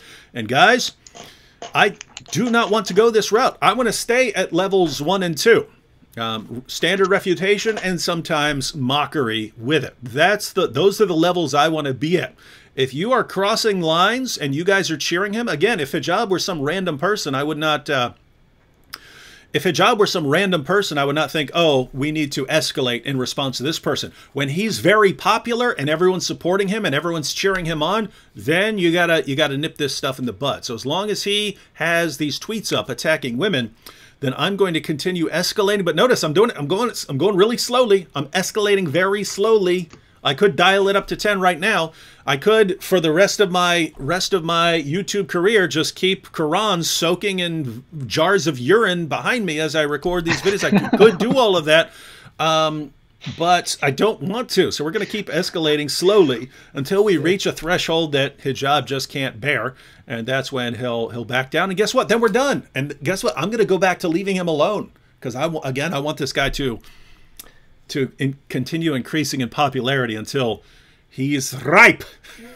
I have to be very honest. I'm kind of sick of talking to these people and going back and forth with these people. I don't ever want to actually get into personal feuds. I'm not that guy. If you meet me in person, I don't ever want to have a fight with you. Mm-hmm. But in this situation, since I'm doing these online polemics, of course it happens. And because Mohammed Hijab is such a terrible person, I'm also, to be very honest, I'm really getting a kick out of mocking him back, out of insulting him. It is fun, isn't it? I'm really getting a kick out of it because I know that he's a terrible person. I see what he does to everybody, what he tries to do to me. So when I do it back to him and I see how it works, it really gives me joy. I get pleasure out of it. I have to. Mm-hmm. I'm very honest about this. I'm really getting pleasure out of being so, out of letting all of this out on him, for example. And I agree with something you said earlier. You were saying that, you know, you had all these projects planned and so on. You got this kind of burst of energy, because I've been telling people that for a long time, namely that, I mean, I get a burst of energy in response to aggression, in response, especially if someone pulls a dirty stunt. And it's interesting. It's like a burst of physical energy, right? I'll become instantly more focused, but I'll also get a burst of like creative energy. Like I'll come up with ideas that I never thought of before. And so it's this is what's hilarious. I mean, it's insanely hilarious. It's so easy to figure out these guys, personality-wise, and how to figure out what to do to get them to behave in a certain way. They try everything to figure us out.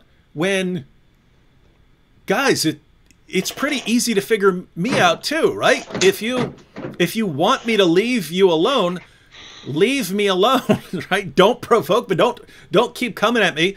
Don't keep coming at me with threats and attacks on my family. Don't ever come with that, right? Because as much as it's ingrained into your mind, this is how you control people, it does not work with everyone. Guys, you have to say, oh, here's what would work with this person. Here's what would work with that person. Here's what would work with this person. If a sort of person that you're dealing with responds to aggression with creative energy in refuting you, you don't be aggressive towards that person, right? Yeah, so yeah. It's a situation where if people leave me alone, I would sit back and spend a lot of my time reading, occasionally making videos based on stuff I'm interested in, which would be Islam sometimes, mainly because I think someone needs to do it. If it's just what I'm interested in, I would not be making videos on Islam. So I would actually most likely be pursuing many other interests. if these guys were not some of the nastiest people in the world, the people like Hijab, the people like Ali Dawah, basically the people who send me insults and abuse all day long. If you have the calm, peaceful Muslims who aren't trying to start a problem with anyone, aren't trying to go out and control people. If everyone was just like that, I'd be focusing on something else. But here's what's amazing. The Hijabs and Ali Dawahs of the world, Mohammed Hijabs and Ali Dawahs, those guys who are trying to shut us down are the ones who fuel us, right? Yeah. They're the sources of energy for what we do. And it's just, here's what's amazing.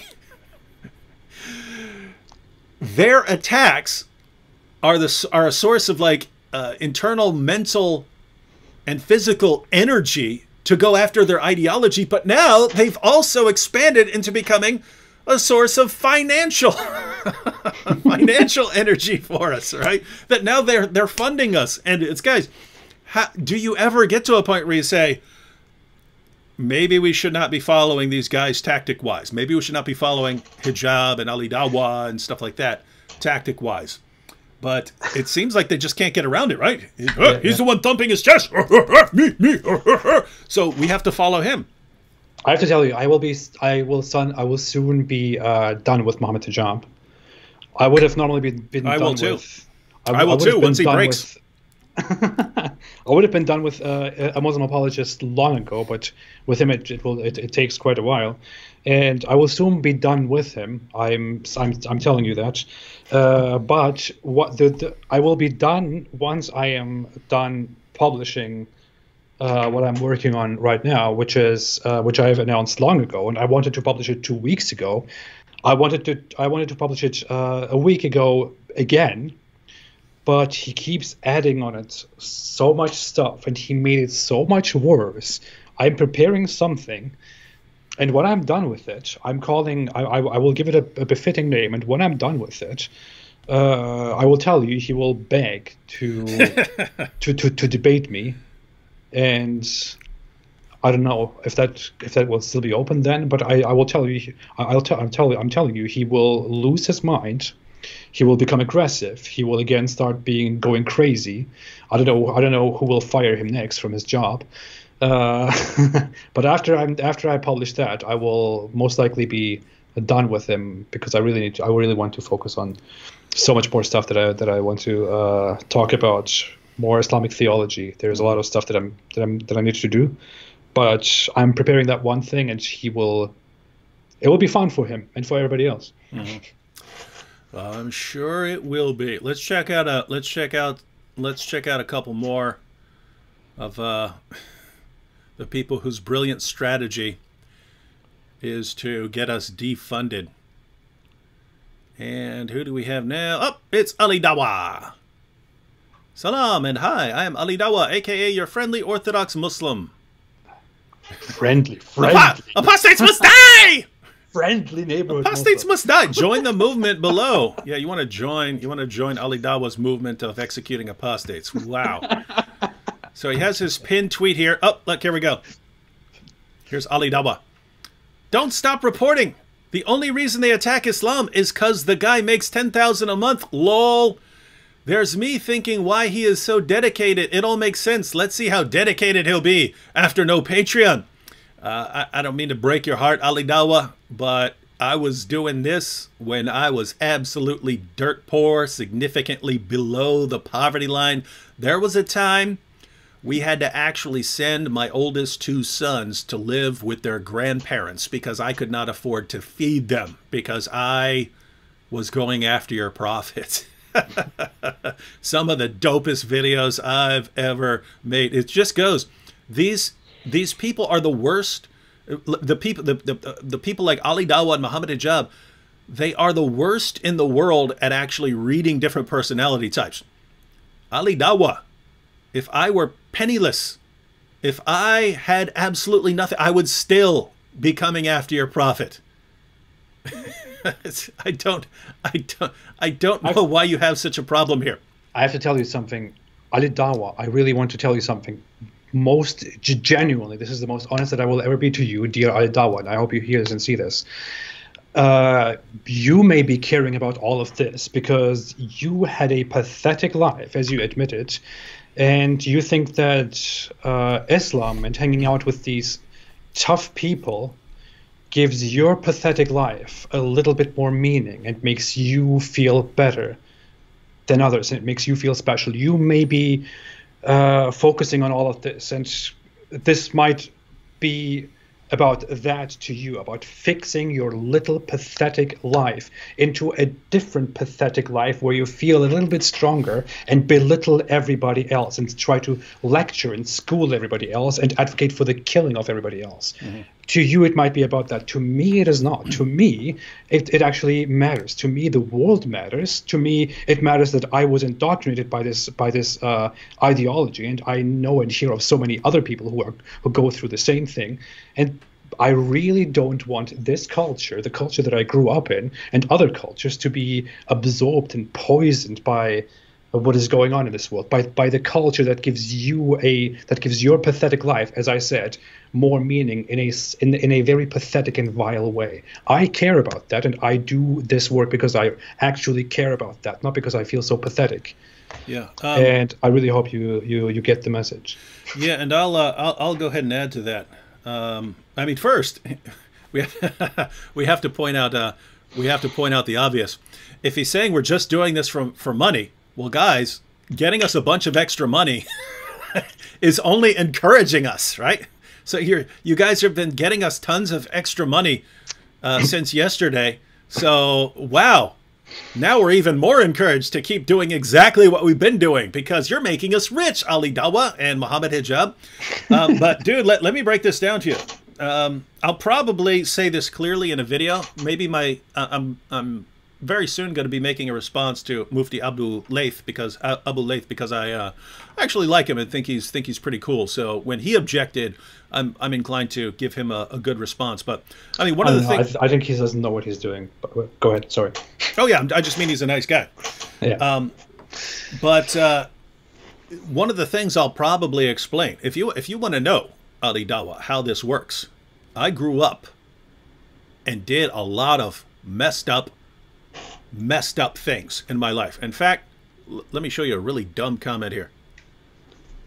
Hassam said, I would love to see David Wood being atheist. One, Hassam, you should learn to spell atheist if you're going around trying to promote people being one. But two, no. If you're an atheist, Hassam, you should not want me to be an atheist because I am, by nature, a pretty violent person, right? So, in other words, if I were some other atheist, and there are lots of atheists like this, I've had lots of atheists say this to me, David, I think Christianity is silly, but I'm glad you're a Christian. I'm glad you're a Christian because whatever Christianity is doing, it's making you not hurt people, right? So, by nature, I was a pretty violent dude, and I ended up doing some really, really horrible things, Ali Dawah, in my life. Did some really, really nasty, horrible things. And the thing is, I believe I can be, forgiven for these things by other people. I believe I'm forgiven by God. But at the same time, you recognize you've done a lot of damage in this world, and you can't go back in time and fix it. So what can you do? What can you do? Well, if I was a horrible, violent person, did horrible things in my life, I can't go back and undo them, but I know what sort of person I am now. What can I do to sort of make things right with the world? As far as I'm concerned, I can fling myself up against the world's most violent ideology until it breaks or until it kills me. That's my reasoning, Ali Dawah. And if you think taking away money from me is going to change that bit of reasoning, keep in mind, most of the people who do what we do believe we're signing our death warrants when we start this, right? We understand, at the very least, we understand there's a good chance that someone will eventually come and slaughter us, right?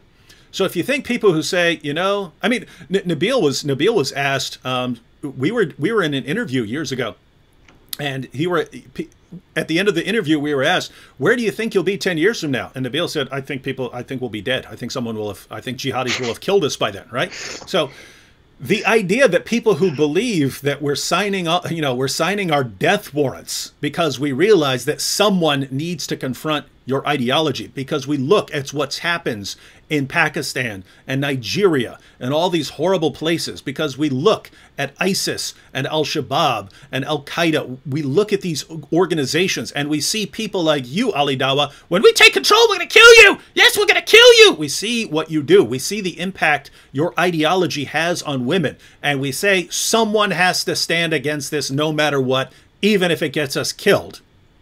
That's our mentality. And what's your what's your interpretation? It's just doing it for money. Ha ha! I take away their money. Oops, actually I'll get them way more money. Oh no, what do I do now?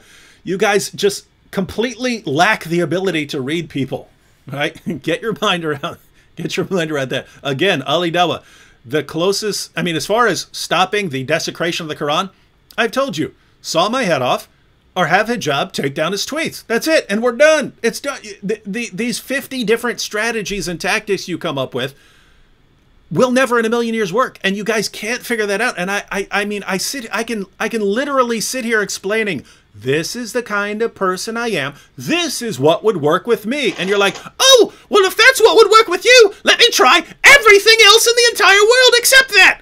And it's just amazing how dumb you guys are. Wow. I'm proud of that. Can you say that? Yeah. I'm proud of that. We're proud of that.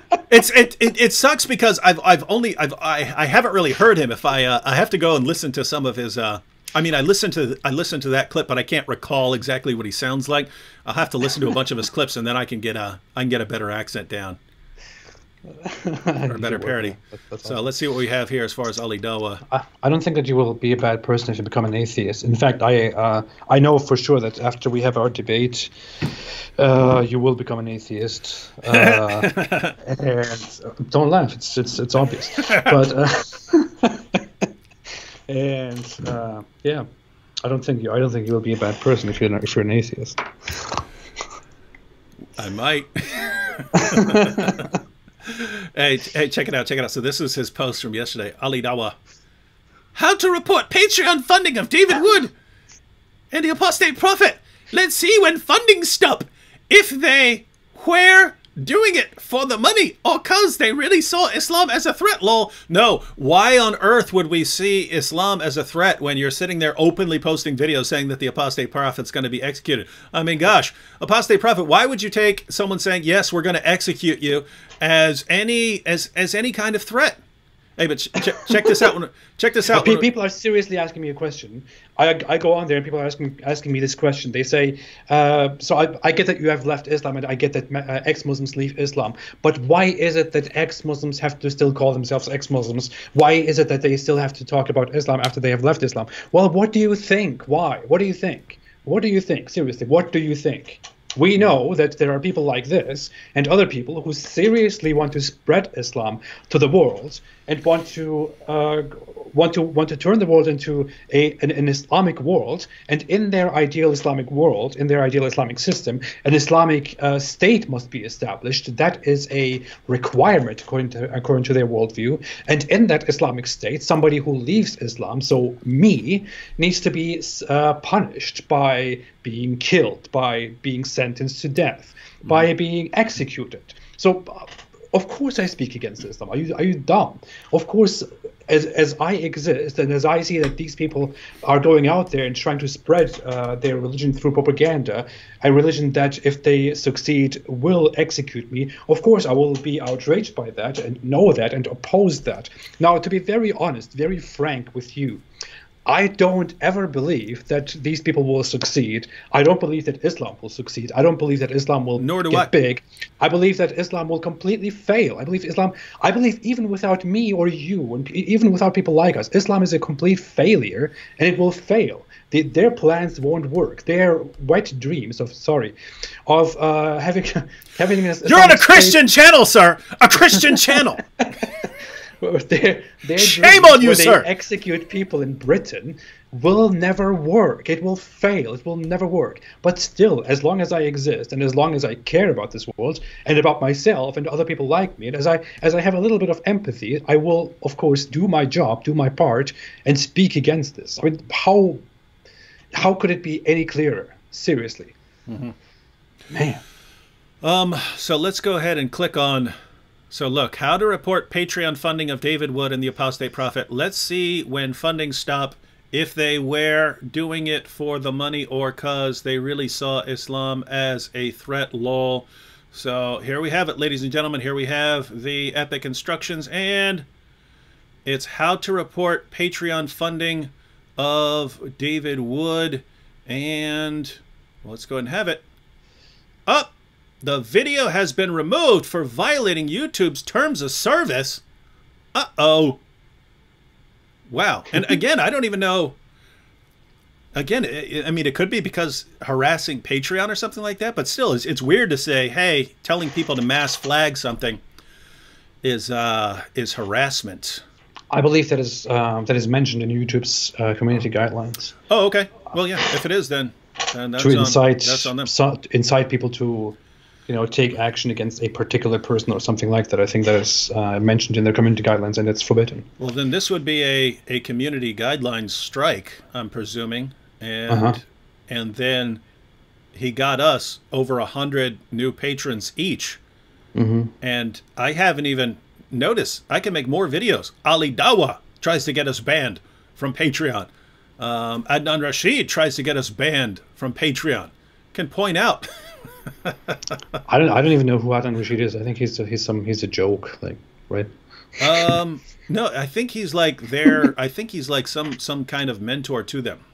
No, I know Adnan Rashid. I've known Adnan Rashid for years. Yeah. That explains everything. I mean, that guy had a little bit of communication with me for like 5 minutes, and he was a complete a failure. I don't know. He left a comment where he was saying, "Oh, you're scared. Of course, we will not debate you. No one will debate you, and none of our Muslim apologists will debate you, and this and that.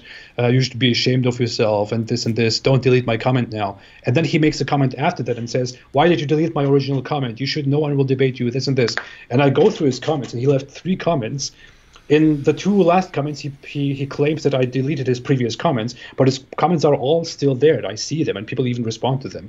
And then he goes on Twitter and says, "I just left this comment on Apostate Prophet's YouTube channel, and he deleted them because he doesn't want people to see the truth." But I see a screenshot of all his 3 comments still there, and I just responded to him. I said, "Hey, I don't even know who the hell you are, and I'm not asking you for a debate." So, a very strange individual. Wow. So let's see what Adnan has here. So at the top of Adnan's page, he has this. So Adnan retweeted Farid.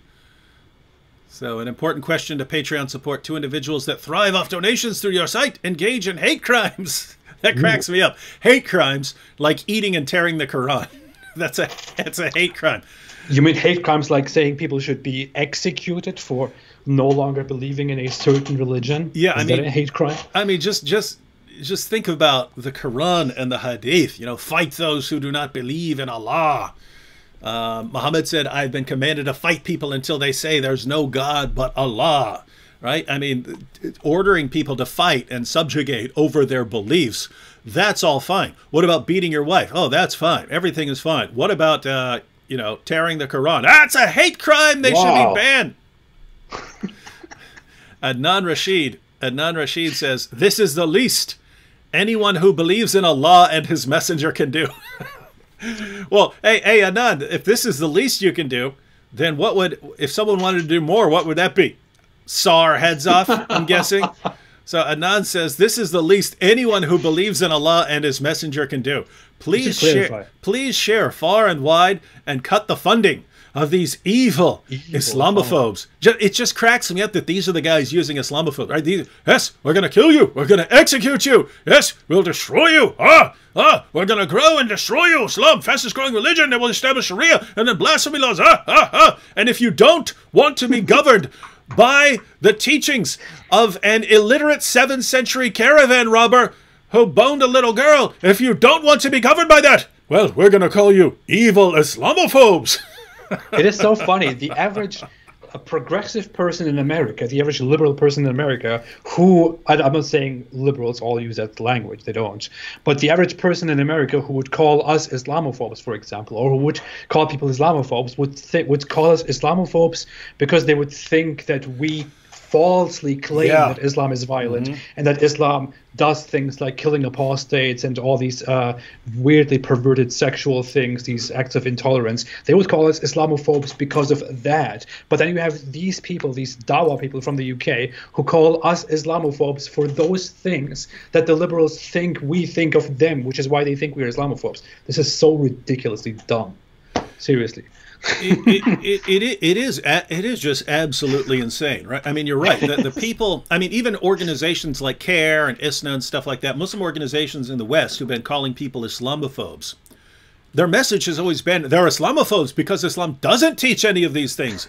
It doesn't teach that, you know, apostates should be killed. That's all a lie. That's all a myth. It doesn't teach that it's okay to have sex with a 9-year-old girl. It doesn't teach that. And then you've got these guys. Of course it teaches that. Of course we're going to chop your head off. Of course.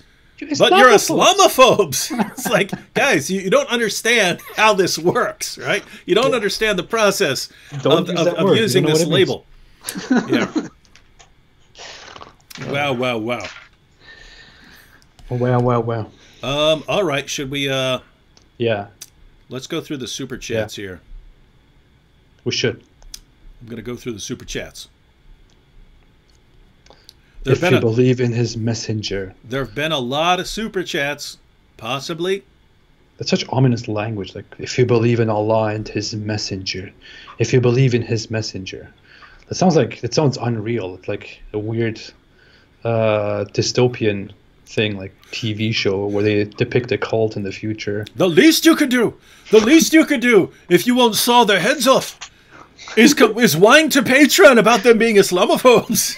I mean, the entire situation, ladies and gentlemen, is this not hilarious, right? I mean, just think about this, right? Apostate Prophet, we're going to kill you when we get the chance. We're going to kill you. And Mohammed Hijab, I'm going after your wives. Golden showers. Oh, your wives. Oh, everyone whores. Oh, whores. Everyone whores. Yeah. And we take a Quran and do something to it for 6 seconds, and then it's, oh, Patreon, will you help us? Oh, will someone help us? Will you all condemn him? It's like guys, if you can't handle this, then don't stop starting this stuff. And it's the same thing over and over again. We'll start it with you. We'll try to intimidate you. We'll threaten you. Oh wait, you're doing something back. Oh, let's go whine and complain like a bunch of little girls. It's like this, you know. This is just for demonstration right now. I just want to reenact this. What is happening? So can we do this act quickly, David? Okay. You are one of them, and you go and yell your terrible things at me. You're finished, Apostate Prophet. As soon as we get power over you, we will chop your head off, and we will parade your head through the streets so that everyone else takes notice and sees what we do to people like you. We're coming for you. We're coming for you.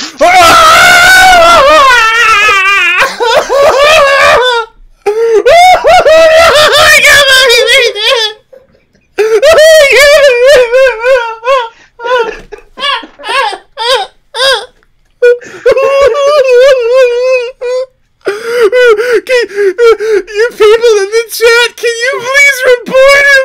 Look what he did to me! Look what he did! Loser. Look what he did! Loser. You're pathetic. How is it? Hey, we're pretty good when we just improv these little scenarios.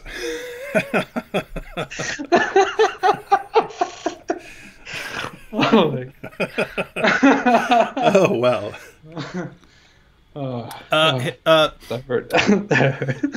Guys, Hijab, I'm gonna give. It's funny because I keep giving them these awesome insights, and I'm dead serious about them. Yeah, Mohammed Hijab, Ali Dawah, you guys. Here's the thing. You should have some experience of this by, you know, you guys constantly looking for someone's weakness. How can we control this person? How can we do this? How can we, you know, how can we get through to the, you know, how can we make this person do what we want? And you go around looking, and you're looking for some sort of weakness. Does abuse work? Do threats work? Does demonetization work? And you keep doing this, trying to figure out what will work. Well, if you can't find anything that works, you guys just run out of ideas and you don't know what to do, right? Well, guess what? People can do that with you as well. They can learn what really makes you flip out. Your best bet in those situations when someone's doing the same to you, what works with these guys?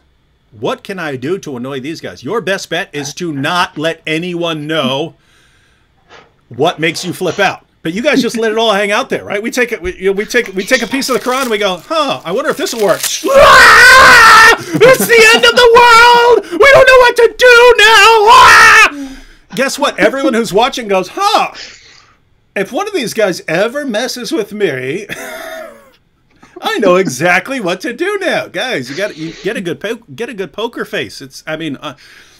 It should be embarrassing. I don't know. Oh gosh, I don't know what to do, man. I'm sick. I'm sick of trying to explain anything to them. All right, let's check out some of these super chats here. Oh, whoops. Let's see. That was very realistic, by the way. Oh, that. You need to cut that. You need to make that a video because that one's nice and shareable. But that's nice and shareable. But these guys, if you notice, they always like cut a part out and ignore and destroy the context. So they'll take just me screaming and they'll act like, you know, Mohammed Hijab just refuted me and I'm, oh, I can't take it. So they'll do it like that, right? Oh, I have to agree though. This is fun. It's more fun than you know, just standard putting videos together, giving refutations and stuff. Yeah. All right. Super chats. MixCatcom didn't leave a comment, but thanks for the super chat. Thomas Garcia said, if a religion thinks by allowing homosexuality men will stop having sex with women, there will be no more kids, their religion will stop growing and die. Is this a slippery slope logical fallacy?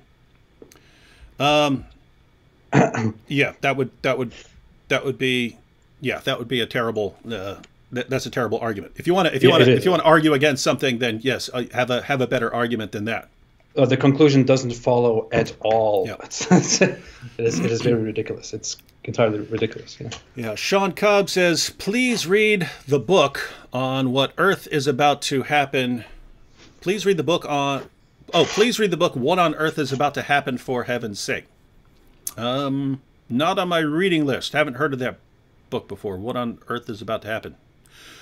David Panther, super sticker. 6011 says, love your vids. Keep up the good work. Yashiro Cuff says, good luck, my brothers. We are with you. Vegan Love says, I do not know where Adam Saleh is from, but wherever that place is, it has a lot of lead in its drinking water. Stop it. Not very nice. David Panther 20 with the super sticker. Rodney Smith said, D, love you, bro. Idea for you. Need to raise up and equip apologists similar to CIA, but reproducing yourself, Sam, etc. Systematic training, perhaps in levels beginner to expert. By the way, Islamic ads on your vids. I know, and it's cool that Islamic ads run on my videos because that means the algorithm understands that Muslims are watching my videos, which is cool. So, yes, we're going to be putting out lots of more systematic courses in the near future. Vegan Love says, what is wrong with these people? I just watched their posted videos that they are proud of. Wow, that was some lowbrow stuff. Disengage with them. Yeah, the problem, Vegan Love, and this is a problem that lots of, and AP can share his thoughts on this one too, as far as why respond to people like this, because AP, I've gotten tons of comments from Christians saying, why you dealing with these guys? Just stick with the arguments, right? And guys, you need to understand, these are people who are influencing lots of people, right? It is a mistake to think, oh, Just focus on arguments and having the best arguments. If you're focused on having the best arguments and someone near you focuses on having the biggest mob that can kill you, guess who wins that argument? You guys understand? You understand the problem? You kind of have to deal with people who are influencing massive numbers of people. Any thoughts on that? Or well, I obviously think, especially after yesterday's move, where he went out and actually asked people to report us and to take us down. Will you help me? You too. I seriously ask myself, why do we take this person seriously? Why do we actually take this person seriously? This is what a baby. Incredibly pathetic. It's so embarrassingly stupid. But then, as you said, this guy is currently a trending Muslim apologist. He's at the forefront of this, and people actually think that he's doing a good job. People think he's great. So I really genuinely wanted to have a debate with this guy just to make a demonstration. I don't even know the outcome. I'm not going to stay here and say, hey, I will totally destroy him. I will totally crush him. No, I don't know the outcome. I have no idea about the outcome. And I said that before. Maybe he will make a better performance than me. Maybe he's better than me. I don't know. I cannot know that. I'm not going to brag about a possible outcome in the future. I'm not that person. I just want to come together and have a debate with this currently most popular Muslim apologist to demonstrate what his side is and what my side is in a completely fair environment, in a debate where we both actually have to listen to each other, and he has to defend that certain religion that he brags so much about and insults people for. And the thing is, since I really wanted the debate to happen so much, and it went into completely the wrong direction, and he started becoming very dirty, I am now basically just going in this back and forth with him to demonstrate to people how awful their best representatives are. And I want to press them into seriously looking at the difference between us and them. And I still wanted to come down to comparing my worldview and their worldview, or comparing our arguments and their arguments. Unfortunately, they are not as honest as I am or as you are about these things. They rather want to take excerpts or trick us into conversations and then not answer our questions and just make joke videos in response. But I seriously just want to use this opportunity to sit there and to speak with the most popular person that they have. I don't choose that guy. I speak with him because he is so popular, and I want to see the outcome of that myself, Vegan Love said, holler at your boy. KG Chaplin said, give them more Jesus. Yep, that is what they need. Angelique News said, while you've been speaking, Dr. David Wood, you've got 3 more patrons. Yeah, it just keeps going up. Hijab is an endless source of funding. For Islamophobes. Here are some recent comments on my just a few comments on my Quran ripping video, by the way. I swear I will kill you without touching you. If you still do like that, if you break, you will know the consequences. I've no idea. This is very strange language. If I find you, I will kill you. Be a dumb whatever, full of insults. Half English, comes from Indonesia. That's very nice. You can go on my Quran ripping video and can find a lot of good stuff in the comment section right now. Daniel Harp is saying, I got a new entry in Wikipedia about eating the Quran. That's cool. I've never actually read my Wikipedia page, but looks like I am now in there for eating the Quran. That's funny. Kathy M. Quillen left super sticker. Michael Jarek said, where's the new Boom Boom Room featuring Ali Dawah and Mr. Hijab? That would be funny. That would be funny if we get some people to play both of them, and maybe Muhammad's ordering them to protect the Quran and they refuse it because of their own pride and arrogance, which is basically what they're actually doing right now. Jonathan Maciel said, I don't want to read that one. That could be construed as hate speech, and we know they're coming after us for hate speech now. Joanish M said, Sir, AP off topic, but would you mind considering to study Bible with open mind, without any preconceived opinion? Beg you this in the name of Jesus. So, AP, what do you think? I actually did decide to do that before, as I was leaving Islam, after I left Islam, and also long after that, actually quite recently, I did intend to do that. I didn't ever read it through the way that I read through the Quran. I read through the Quran from beginning to end several times, and still continuously read it through. With the Bible, I usually just look up references. I read some chapters fully. I basically know basic knowledge about the different parts of it, but I have never actually sat down and made the same research that I did with the Quran on it. I would do that. It's just. It is a bit different in that there's actually a beginning and end to the Bible. Whereas the Quran's just like, it's like, hey, let's toss a bunch of stories in a blender and see what pops out, and oh, there you go. That's the order. It's definitely easier to follow the narrative of the Bible because, yeah, as you said, it actually has a beginning and an end. You know what you're reading whichever book you read and whichever chapter you open. So it actually flows. Yeah, but I've never had the time to go through all of it at once. If the Quran is the eternal speech of Allah, it's a little confused in his thinking. Allah is a very strange speaker, if that's his eternal speech. Michael Jarek said, thanks, David Wood and AP. Jordan Emick said, love your work.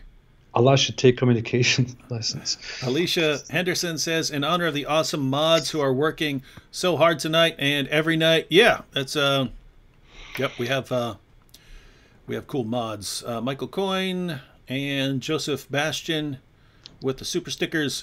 Kevin Kondraki didn't leave a comment, but thanks for the super chat.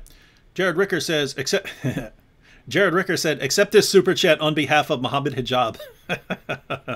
Yes, thank you for the super chat on behalf of Mohammed Hijab. Thank you, Mohammed Hijab, for inspiring that man, for inspiring Jared Ricker to give us a super chat. Nicodemus says, you've peed off a lot of Muslims. Use wisdom and pray. God won't let them near you, I pray. Psalm 91. So, yeah, Nicodemus, I have to say, I understand the risks when I'm doing what I do, but yeah, someone's got to do it. Juanesh said, Sir AP, I request you to be well prepared anytime for hijab kind of people and kindly refute the recent video.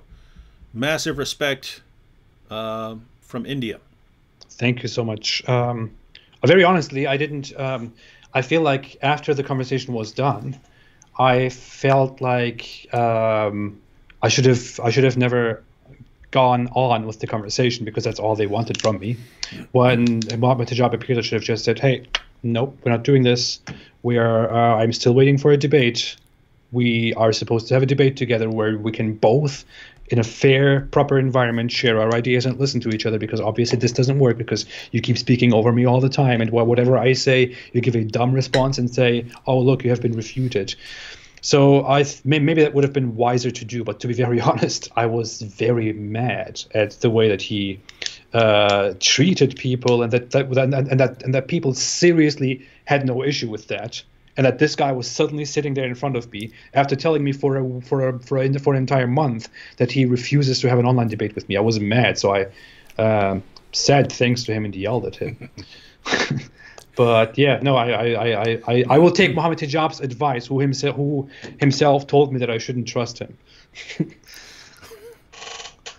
Very crazy. Yeah, the hijab strategy. Check it out. I will never face you. I will never do it. Will never. Okay, you're here for an interview. Ha ha! Ha ha! Oh, where'd you come from? Be strong. Sophia Agape said, nice job, Mohammed Hijab, with gratitude for your efforts in destroying Islam 2020. Seriously, who's done more damage to Islam this year than Mohammed Hijab? Seriously, we should make a breakdown of everything that Mohammed Hijab did every month. and he's just getting, the year's not over, right? He's still going. He's still, let me try this, let me try that. And he's like, got the dumbest plans ever, and he's still trying to come up with plans instead of actually just taking down the tweets. What is said Mohammed Hijab is in the chat. Say hi, guys. I think that was I saw someone named Mohammed Hijab earlier, but that's fake. If it doesn't have the check mark by it, yeah, Mohammed Hijab gets the check marks. We don't. Yeah. Isn't that funny? Yeah. Yeah. We can't, because we criticize Islam, and you can't get a check mark. You can't get you don't get the silver play button. You don't get any of that stuff. Ridiculous. Rakesh left a super sticker. Jesus is the only way, says God loves Muslims. Repent, Jesus is Lord. Dragon Fist 900 says, long ago, Islam and the West existed in harmony. Then everything changed when hijab attacked. Notice that's true to an extent, right? I keep mentioning we had a kind of equilibrium, right? And it's understood. Guys, your prophet calls for our violent subjugation. Obviously, we get to respond. And guess what? When we respond to that and we bring up criticisms, if you don't like something we say, you can refute it. You can mock it. You can make fun of us. You can do all that stuff. Guess what? We're all cool with that. And then you have this super genius, brilliant tactician, Mohammed Hijab. I know. Golden showers. Oh, we'll just talk about golden showers. Oh, it's not working. Them now calling me Mohammed Golden Showers Hijab. Me no like this. Oh, me attack the wives. Oh, everyone whore. Right? Oh no, now them eat Quran. Oh, me no know what to do. Oh, right. He doesn't know. And so yeah, he threw off the harmony that we had developed.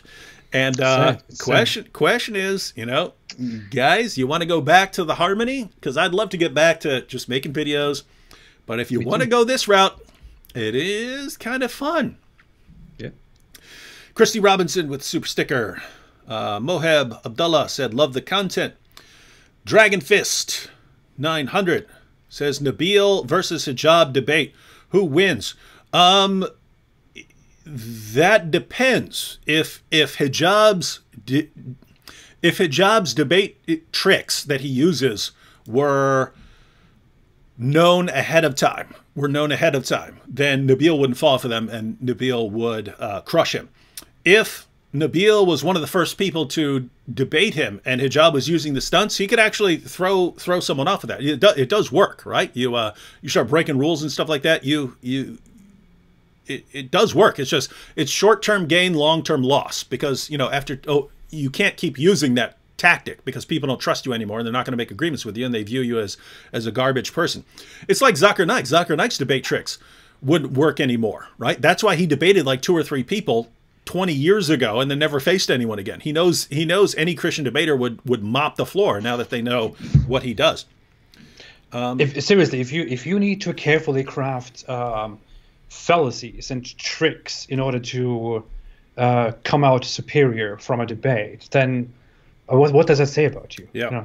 If as opposed to going into a debate and simply plainly speaking your ideas and presenting your ideas and letting them race against the ideas of your opponents, instead of that you go into it carefully preparing so many fallacies and tricks and boasting and bragging and playing to the audience and yelling and insulting people, then that just means that you don't really trust your own your actual ideas. You trust your other skills, your deceptions, your terrible personality, but you don't trust your ideas, and that kind of explains a lot about him and his followers.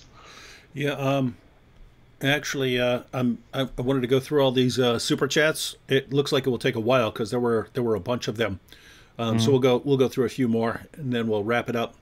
Hayden Tang says, I wasn't going to join Dizzle's Patreon for a while, but now I'm going to be a patron for both David and AP. Thank you, Hayden. And thank you so much. I'll be posting a video update on that in another couple days on nice video on how Hijab's plot turned out. Again, it's always possible that it'll work. It's always possible that Patreon will shut us down. They've done that to channels in the past. But if they don't, it's just hilarious. It's a hilarious fail that people think we're just doing this for money. Give us a bunch of extra money. Dragon Fist 900 says, hey, David, praying for you and your family, buddy. Thank you. Yes. all the prayers. Thank you. Jason Lippert says this Why donation. why not me? Because you're a dirty atheist. Didn't you say that? You said in a comment once, I'm an immoral atheist. As an immoral atheist. Yeah, immoral atheist. Yeah. Jason Lippert says this donation brought to you by Mohammed Hijab. Oh, and yeah, he also left one. I also got one from Ali Dawah. So people donating in the name of Mohammed Hijab and in Ali Dawah. Rob Sanders said, love it. Keep it up, guys. Love it. Stefan says, Slim, do you know how to pronounce his name? Al-Bahir? Al-Bahir, yeah. Slim Al-Bahir have 600,000 subs, looking like a complete joke and can barely talk. And somebody cries, I'm unable to find girl or boyfriend. It's your fault. That guy, I want to keep that joke for my video, but I don't know how much you have seen of that conversation between me and Mohammed Hijab, but Adam Saleh and Slim, they were just there. They were like the entire time. They were just, and whatever Mohammed Hijab says, they're laughing and agreeing with him. And whenever I say something, and Mohammed Hijab is like, oh, and they go like, oh, and they have no clue what we're even talking about. Like they probably didn't understand like 90%, 95% of what we're talking about. But that was like, to me, the representation of Mohammed Hijab's followers. Just this guy sitting there completely clueless, nothing in his head, but it's just agreeing and disagreeing. Yeah, well, I mean, what's interesting is that group, they're bad people, right? I've met lots of Muslims in my life who were really, really awesome, nice, generous, kind people. The ones like Adam Saleh and his buddy Slim. I mean, Adam Saleh. I mean, he's the guy who made this video claiming that he was harassed for being a Muslim. Him and a friend were harassed simply for being dressed as Muslims by the NYPD. CIRA got involved and demanded an investigation. Then it turns out it was totally fake. And then they said, oh, this is just a reenactment to illustrate what happens to us. It's like, well, you guys walk around with cameras all the time. You never record the actual harassment, so you have to reenact it, which you posted as a true story until it got exposed as fake. So then you have, when they were yelling Om Talele Om on the Delta plane, and then they get kicked off because they're scaring everyone by jumping up, yelling stuff and disrupting everything. So they get kicked off, and then they say it's just because we're speaking Arabic and so on. They weren't even speaking Arabic, right? These are terrible, terrible people. And these guys actually want to ruin other people's lives in order to get some clicks on YouTube. This is And so, I mean, I don't think it's a coincidence that these guys are drawn to the people like Mohammed Hijab and Ali Dawah, because they're horrible people as well. And what's amazing is just how popular this can become. If I did something like that, if I pulled a stunt like that, if I set up, let's say I set up Muslims, right? I pretended that I'm the victim of an attack by Muslims just to make Muslims look bad, and then I get exposed as a liar. Guys, I'd be done. The Apostate Prophet would be done. We'd be over. Because atheists and Christians would no longer trust us. For some reason, these guys can do it over and over and over and over, accusing people, just making things up, accusing everyone of hating them because they're Muslim and so on, and trying to destroy people's lives, and it's no problem in their community. It's just totally fine. Lying, trying to ruin people's, it's just perfectly fine for them. And they could be every bit as popular after they do something like that. It's amazing stuff, man. But don't rip the Quran, because that would be bad. Here's a comment from Nim Grace. Nim Grace said, is Hijab aware that if his derogatory tweets are taken down, you will stop abusing his novel? Yes.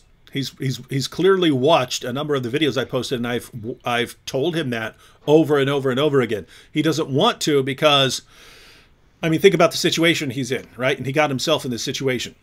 But if he doesn't take the tweets down, I keep blasting away and desecrating the Quran. If he does take them down, then guess what? He just backed down from a Christian who, I mean, they're obsessed with controlling other people. If I say, now you do this, I order you to do this, and then he does it, well, guess what? me no strong, David strong. Oh, me no do that. Oh. So he's stuck in this position where he's supposed to take down.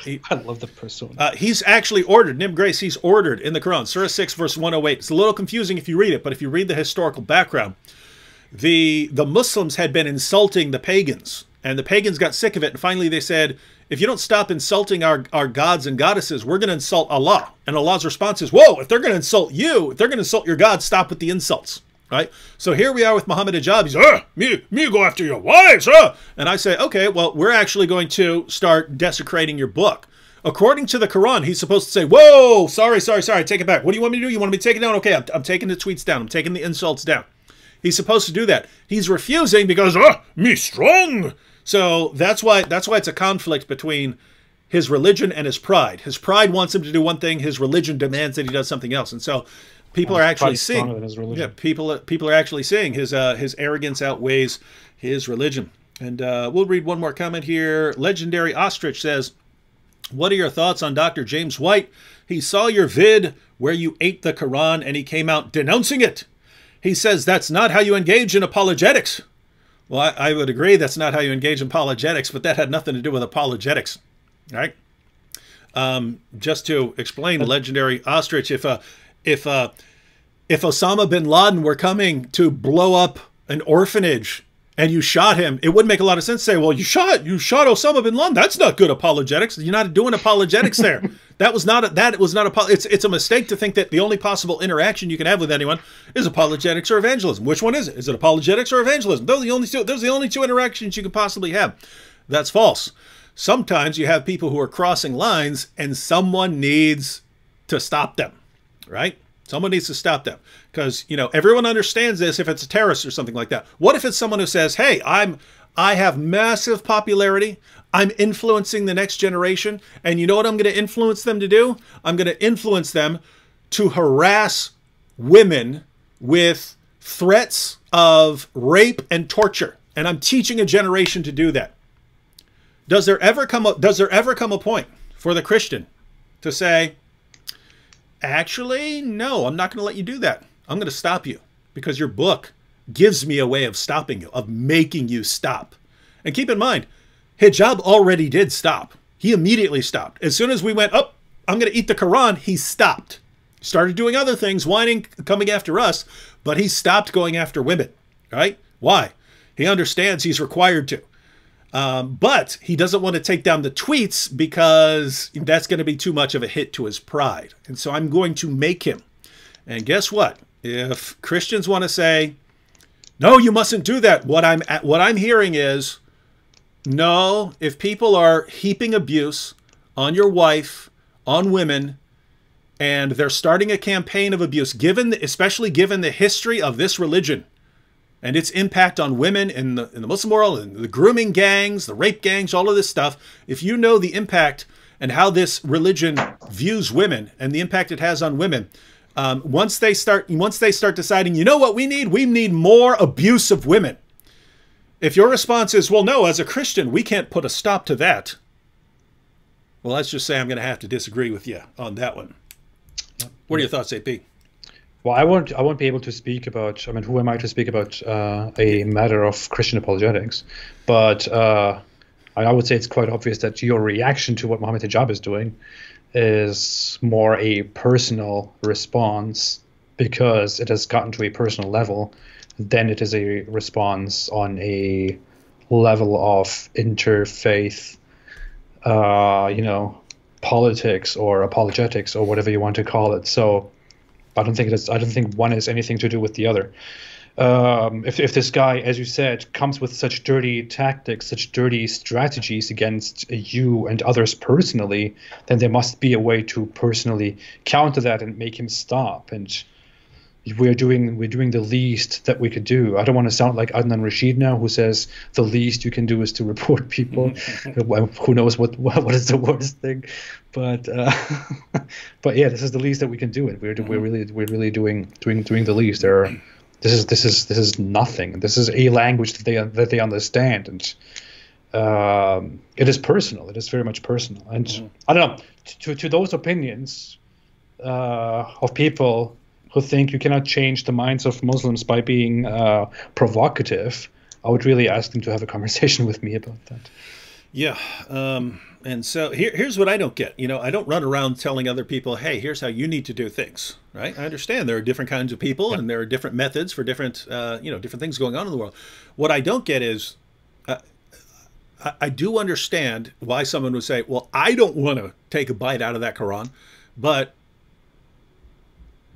if someone says, hey, here's what they're about to start, and the only real way of dealing with this is to do something that strikes at their religion, because that's what the Quran commands them. There's one scenario where the Quran will command them to stop. That's Surah 6, verse 108. But you have to blast away at their religion with something that is very degrading and insulting to it. And that will actually force them to stop. Do you do it? I understand someone saying no, and I don't believe most people should. I believe I should, because I'm the sort of person who's kind of made for that. And you know what I would think, and I think this is how lots of Christians are. I think lots of Christians are, gosh, I would never do that, but I'm glad there's someone to do that. I think lots of Christians understand. I think lots of Christians understand. Sometimes it's good to have a psycho on your side to deal with certain people. That sounds like a catchphrase right there, man. Sometimes it's good to have a psycho on your side. You should end your videos with that from now on. By the way, someone pointed out and said James White called Yasser Qadhi his friend and invited him to his church or something like that. I don't know if that is supposed to be critical, and I don't know if that's supposed to be a criticism of his Christian attitude, but I would say on a personal attitude, on an interpersonal perspective, I wouldn't think that there's anything wrong with necessarily with doing that alone, with calling someone a friend, no matter if you think that his beliefs are very, not proper. So basically, a few years ago, James White had this scenario where if he gets to go, I think the scenario was he gets to question Yasser Qadhi in a church, and Yasser Qadhi will get to question him in a mosque. And so people were pointing out that, wait a minute, you just let Yasser Qadhi spout a bunch of complete nonsense about Islam in a church that was misleading tons of people, and there's no response from you. And the response is, yeah, but then I get to go and preach the gospel in a mosque. And notice, ladies and gentlemen, there were lots of people who criticized this, and the criticism was that Muslims are kind of pretty inoculated to it, in that no matter how clearly you're explaining it, they're not getting it. Whereas your Christian audience, a lot of them don't know what to believe about Islam being violent or something like that. And so when they're getting answers from Yasser Qadhi, oh, cool, well, this has the stamp of approval. So that's kind of the criticism. Notice, guys, I didn't come out and criticize it. I didn't condemn that. I didn't freak out about that. Why? Well, I don't know. Maybe you have some different goals from what I have, and maybe there's an important place for that. So I didn't say much about that. But gosh, how much time do the James Whites of this world spend blasting away at everyone else? Everyone's doing it wrong. Everyone's doing it wrong. Everyone should do it like me. Anyway. Yeah.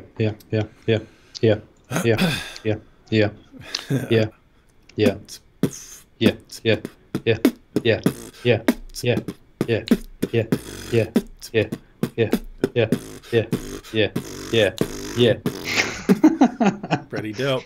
Okay, awesome. All right, ladies and gentlemen. I really, people are pointing it out. I was waiting for my most popular video, which is the truth about the Kaaba, which I made like almost 2 years ago, for that to reach 1 million views, and it is currently at 963,000 views. And that's gotta hurt. Awesome. I thought, awesome. This is going to be my most watched video. It's actually pretty good. And now see what is happening.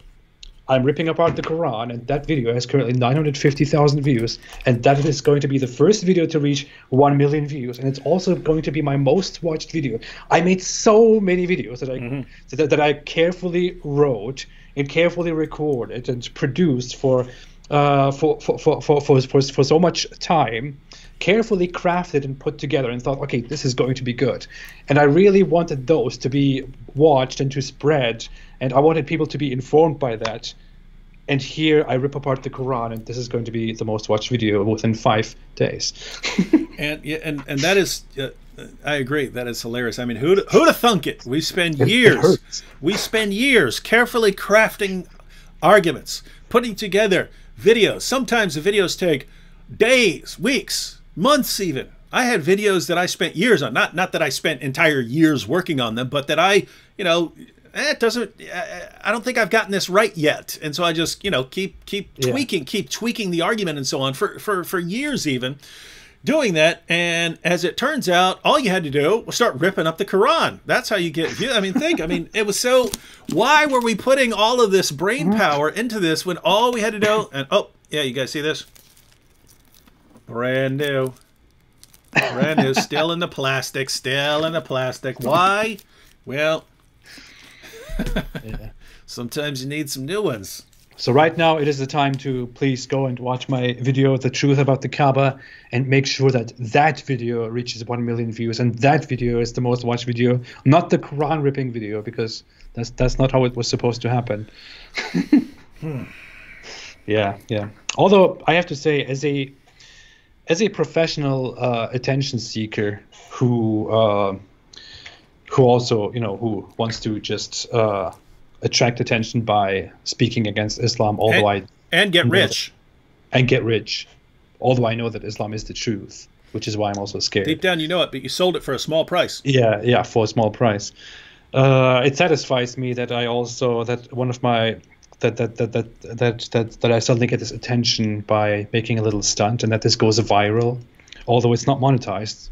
Stupid me. The video is not monetized, but it's getting 1 million views in 5 days. As a professional attention seeker, I'm really enjoying the attention, because the attention means business, which means thrill, which means business, which means attention, which means business and thrill, which means attention and thrill and business, which I, as an Islamophobe who makes a whole career and who has nothing better in his life to do than to be an Islamophobe. Pretty I enjoy that. It's pretty good. It's the most pathetic thing I've ever seen. It is, but there's just nothing I can do. You know, I don't have any better qualities. I'm not creative. I'm not good. I'm not good at anything else. I don't have muscles. I don't have big muscles. I can't intimidate people. Look, I can't intimidate anybody. I cannot do anything else. I cannot do anything good with my life. And this is strong. You know, I'm not strong. You know strong than me. I'm your teacher boy. Me strong than you. Yeah, I snorted. Okay, I guess that's it. All right, everyone. I guess we'll be having some videos coming out soon. Not sure when I'll be live again, although I am planning to go live with Harris Sultan here pretty soon, and then Bob. Harris Sultan. Yeah.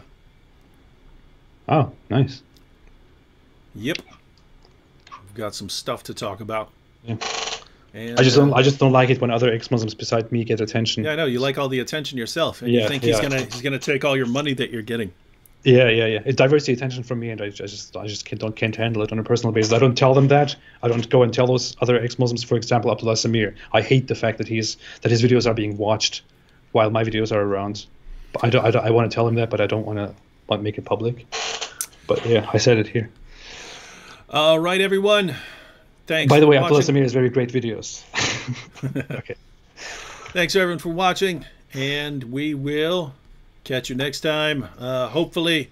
I mean, I can't actually. I mean, on the one hand, I think hopefully Hijab just takes his tweets down, so we don't have to continue. We can get back to doing things we would rather be doing. But I don't know if he wants to keep on, supporting us and supporting our work and helping us get funding through his tantrums, then he can do that too. So it's basically as weird as Hijab is, we've got a lot that we've placed in his hands as far as he's deciding what we're going to be doing here in the near future as far as our content. What are you laughing at? What'd you see? Who is this? Is this person watching the live stream right now? I don't want to give away the name because it does. He didn't say anything about the Can you see this? Wait. Can you see this? What? Yeah. What are you doing? What's wrong with you?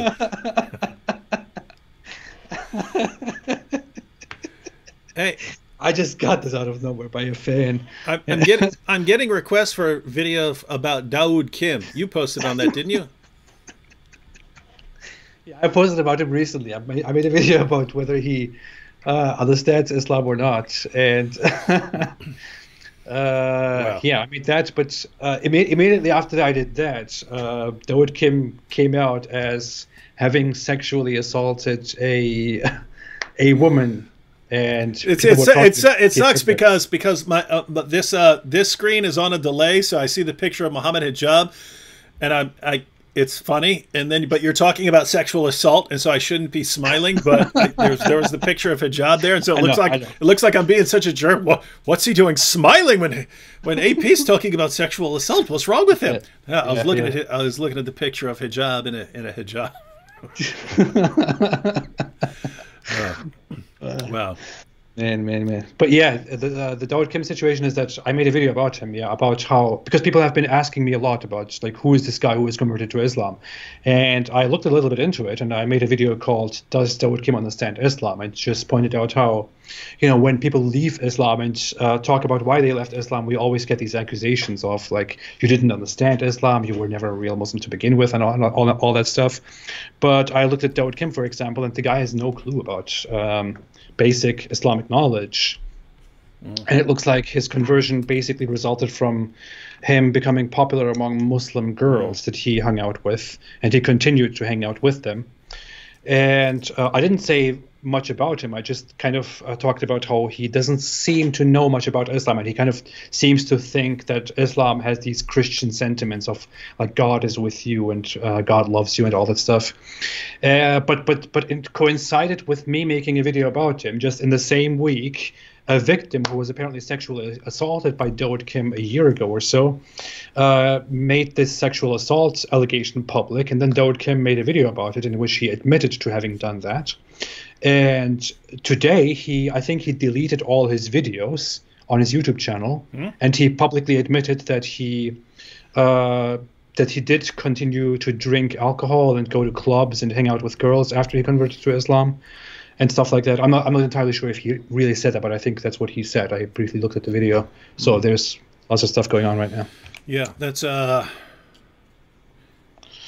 I don't know if you saw, but Adam Saleh, so he got in trouble on TikTok, and really I'm not interested in this stuff, but people keep sending me stuff, right?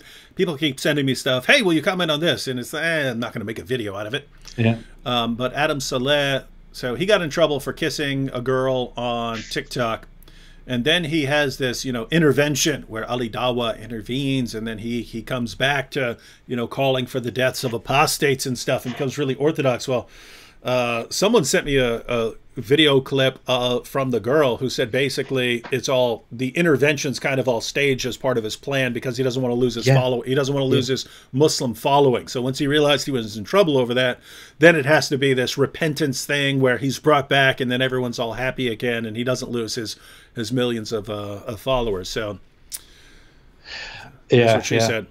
Yeah, I saw that person even came out in support of me against them, and that was very strange because I think they're Muslims. I don't know, but something happened there, and they're basically accusing Adam Saleh of just making a public stunt, a show right now to appease his Muslim followers, and that he actually is annoyed by the fact that his Muslim followers are complaining about everything that he does. Yep. And I don't know, weird drama. But I want to say one thing quickly. Somebody said, super chat, Apostate Prophet, please make a video clearing your stance. This was said by a gentleman.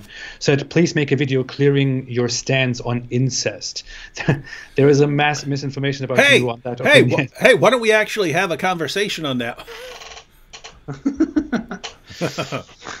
Not right now. We can actually, because It's interesting, guys. When I was an atheist, I believe that all talk of morality and so on was just complete nonsense for weak-minded people and so on. So you can basically come to all sorts of positions, right? There are all sorts of views that you could take in terms of, you know, what you say is right and wrong, in terms of what justification you present for saying that something is right and wrong, and you know, there are issues of, one, how do you know that something is right or wrong? And two, then how do you kind of justify that? What's the basis for this sort of thing being right and wrong?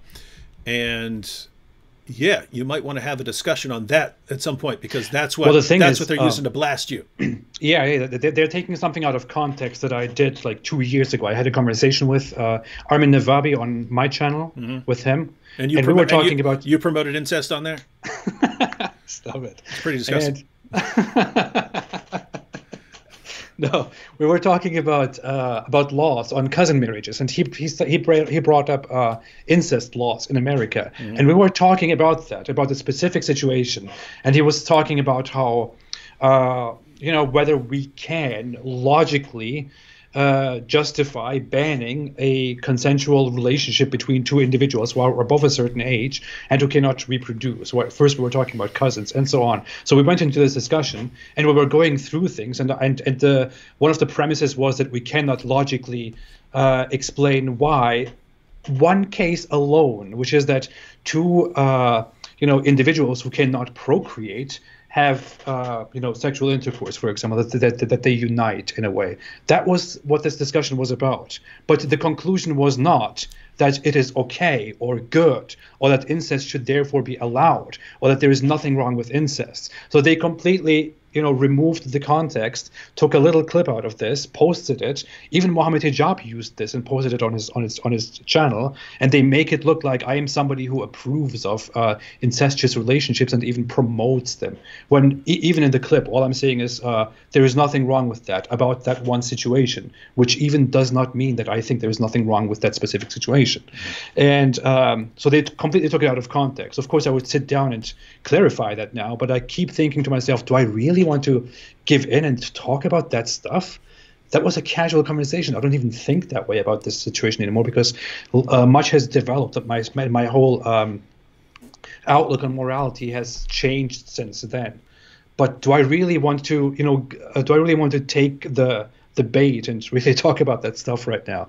But some people ask me that I should maybe clarify that, because they keep using this. But I know that even if I sit down and clarify the situation, even if I make my stance clear, they will just use this to renew their stupid accusations. They won't listen to my clarification at all. I know that. So, you know. Well, you heard it here, folks. The Apostate Prophet promotes incest. I have my moral perspective is very much it goes close to a utilitarian world, following the harm principle, and I could talk about this endlessly. If we want to go into that, we would have a long conversation. We shall be having some discussions on morality here in the near future. All right, I believe we've been going for 2.5 hours now. But hey, very clearly, to everybody who has a question about this and who wants a very quick answer, no, I don't think incest is okay at all. And I don't think it should be allowed. That's exactly what we would expect someone who secretly supports incest to say. See, that would their response actually be. We've got him! We've got him! Now we can ignore all of his refutations of Islam, because we can attack him for this! Ha ha! Me strong! Yeah. Wow, what an ideology, man. you have overlooked all those things that I've talked about, and you come after some personal thing that is completely unrelated that you think I have said somewhere in some random conversation 2 years ago. This is how their debate form works. All right, ladies and gentlemen, we've got videos coming up. Not sure when I'll be live again, but should be here pretty soon. Catch you all next time, and I'm sure we'll be talking a little bit about Mohammed Hijab, a little bit about Ali Dawah, a little bit of this. Gonna have a little bit of this. becoming a lot of this until Mohammed Hijab decides to be a good Muslim and take down some tweets. We'll see what happens. We never know what will happen in the meantime. They always surprise us. But we know he's going to support our ministries. He's going to support our work and our channels. And for that, Mohammed Hijab, we thank you. Okay. And salute you. Thank you. Thank you so much. And stay away from Islam.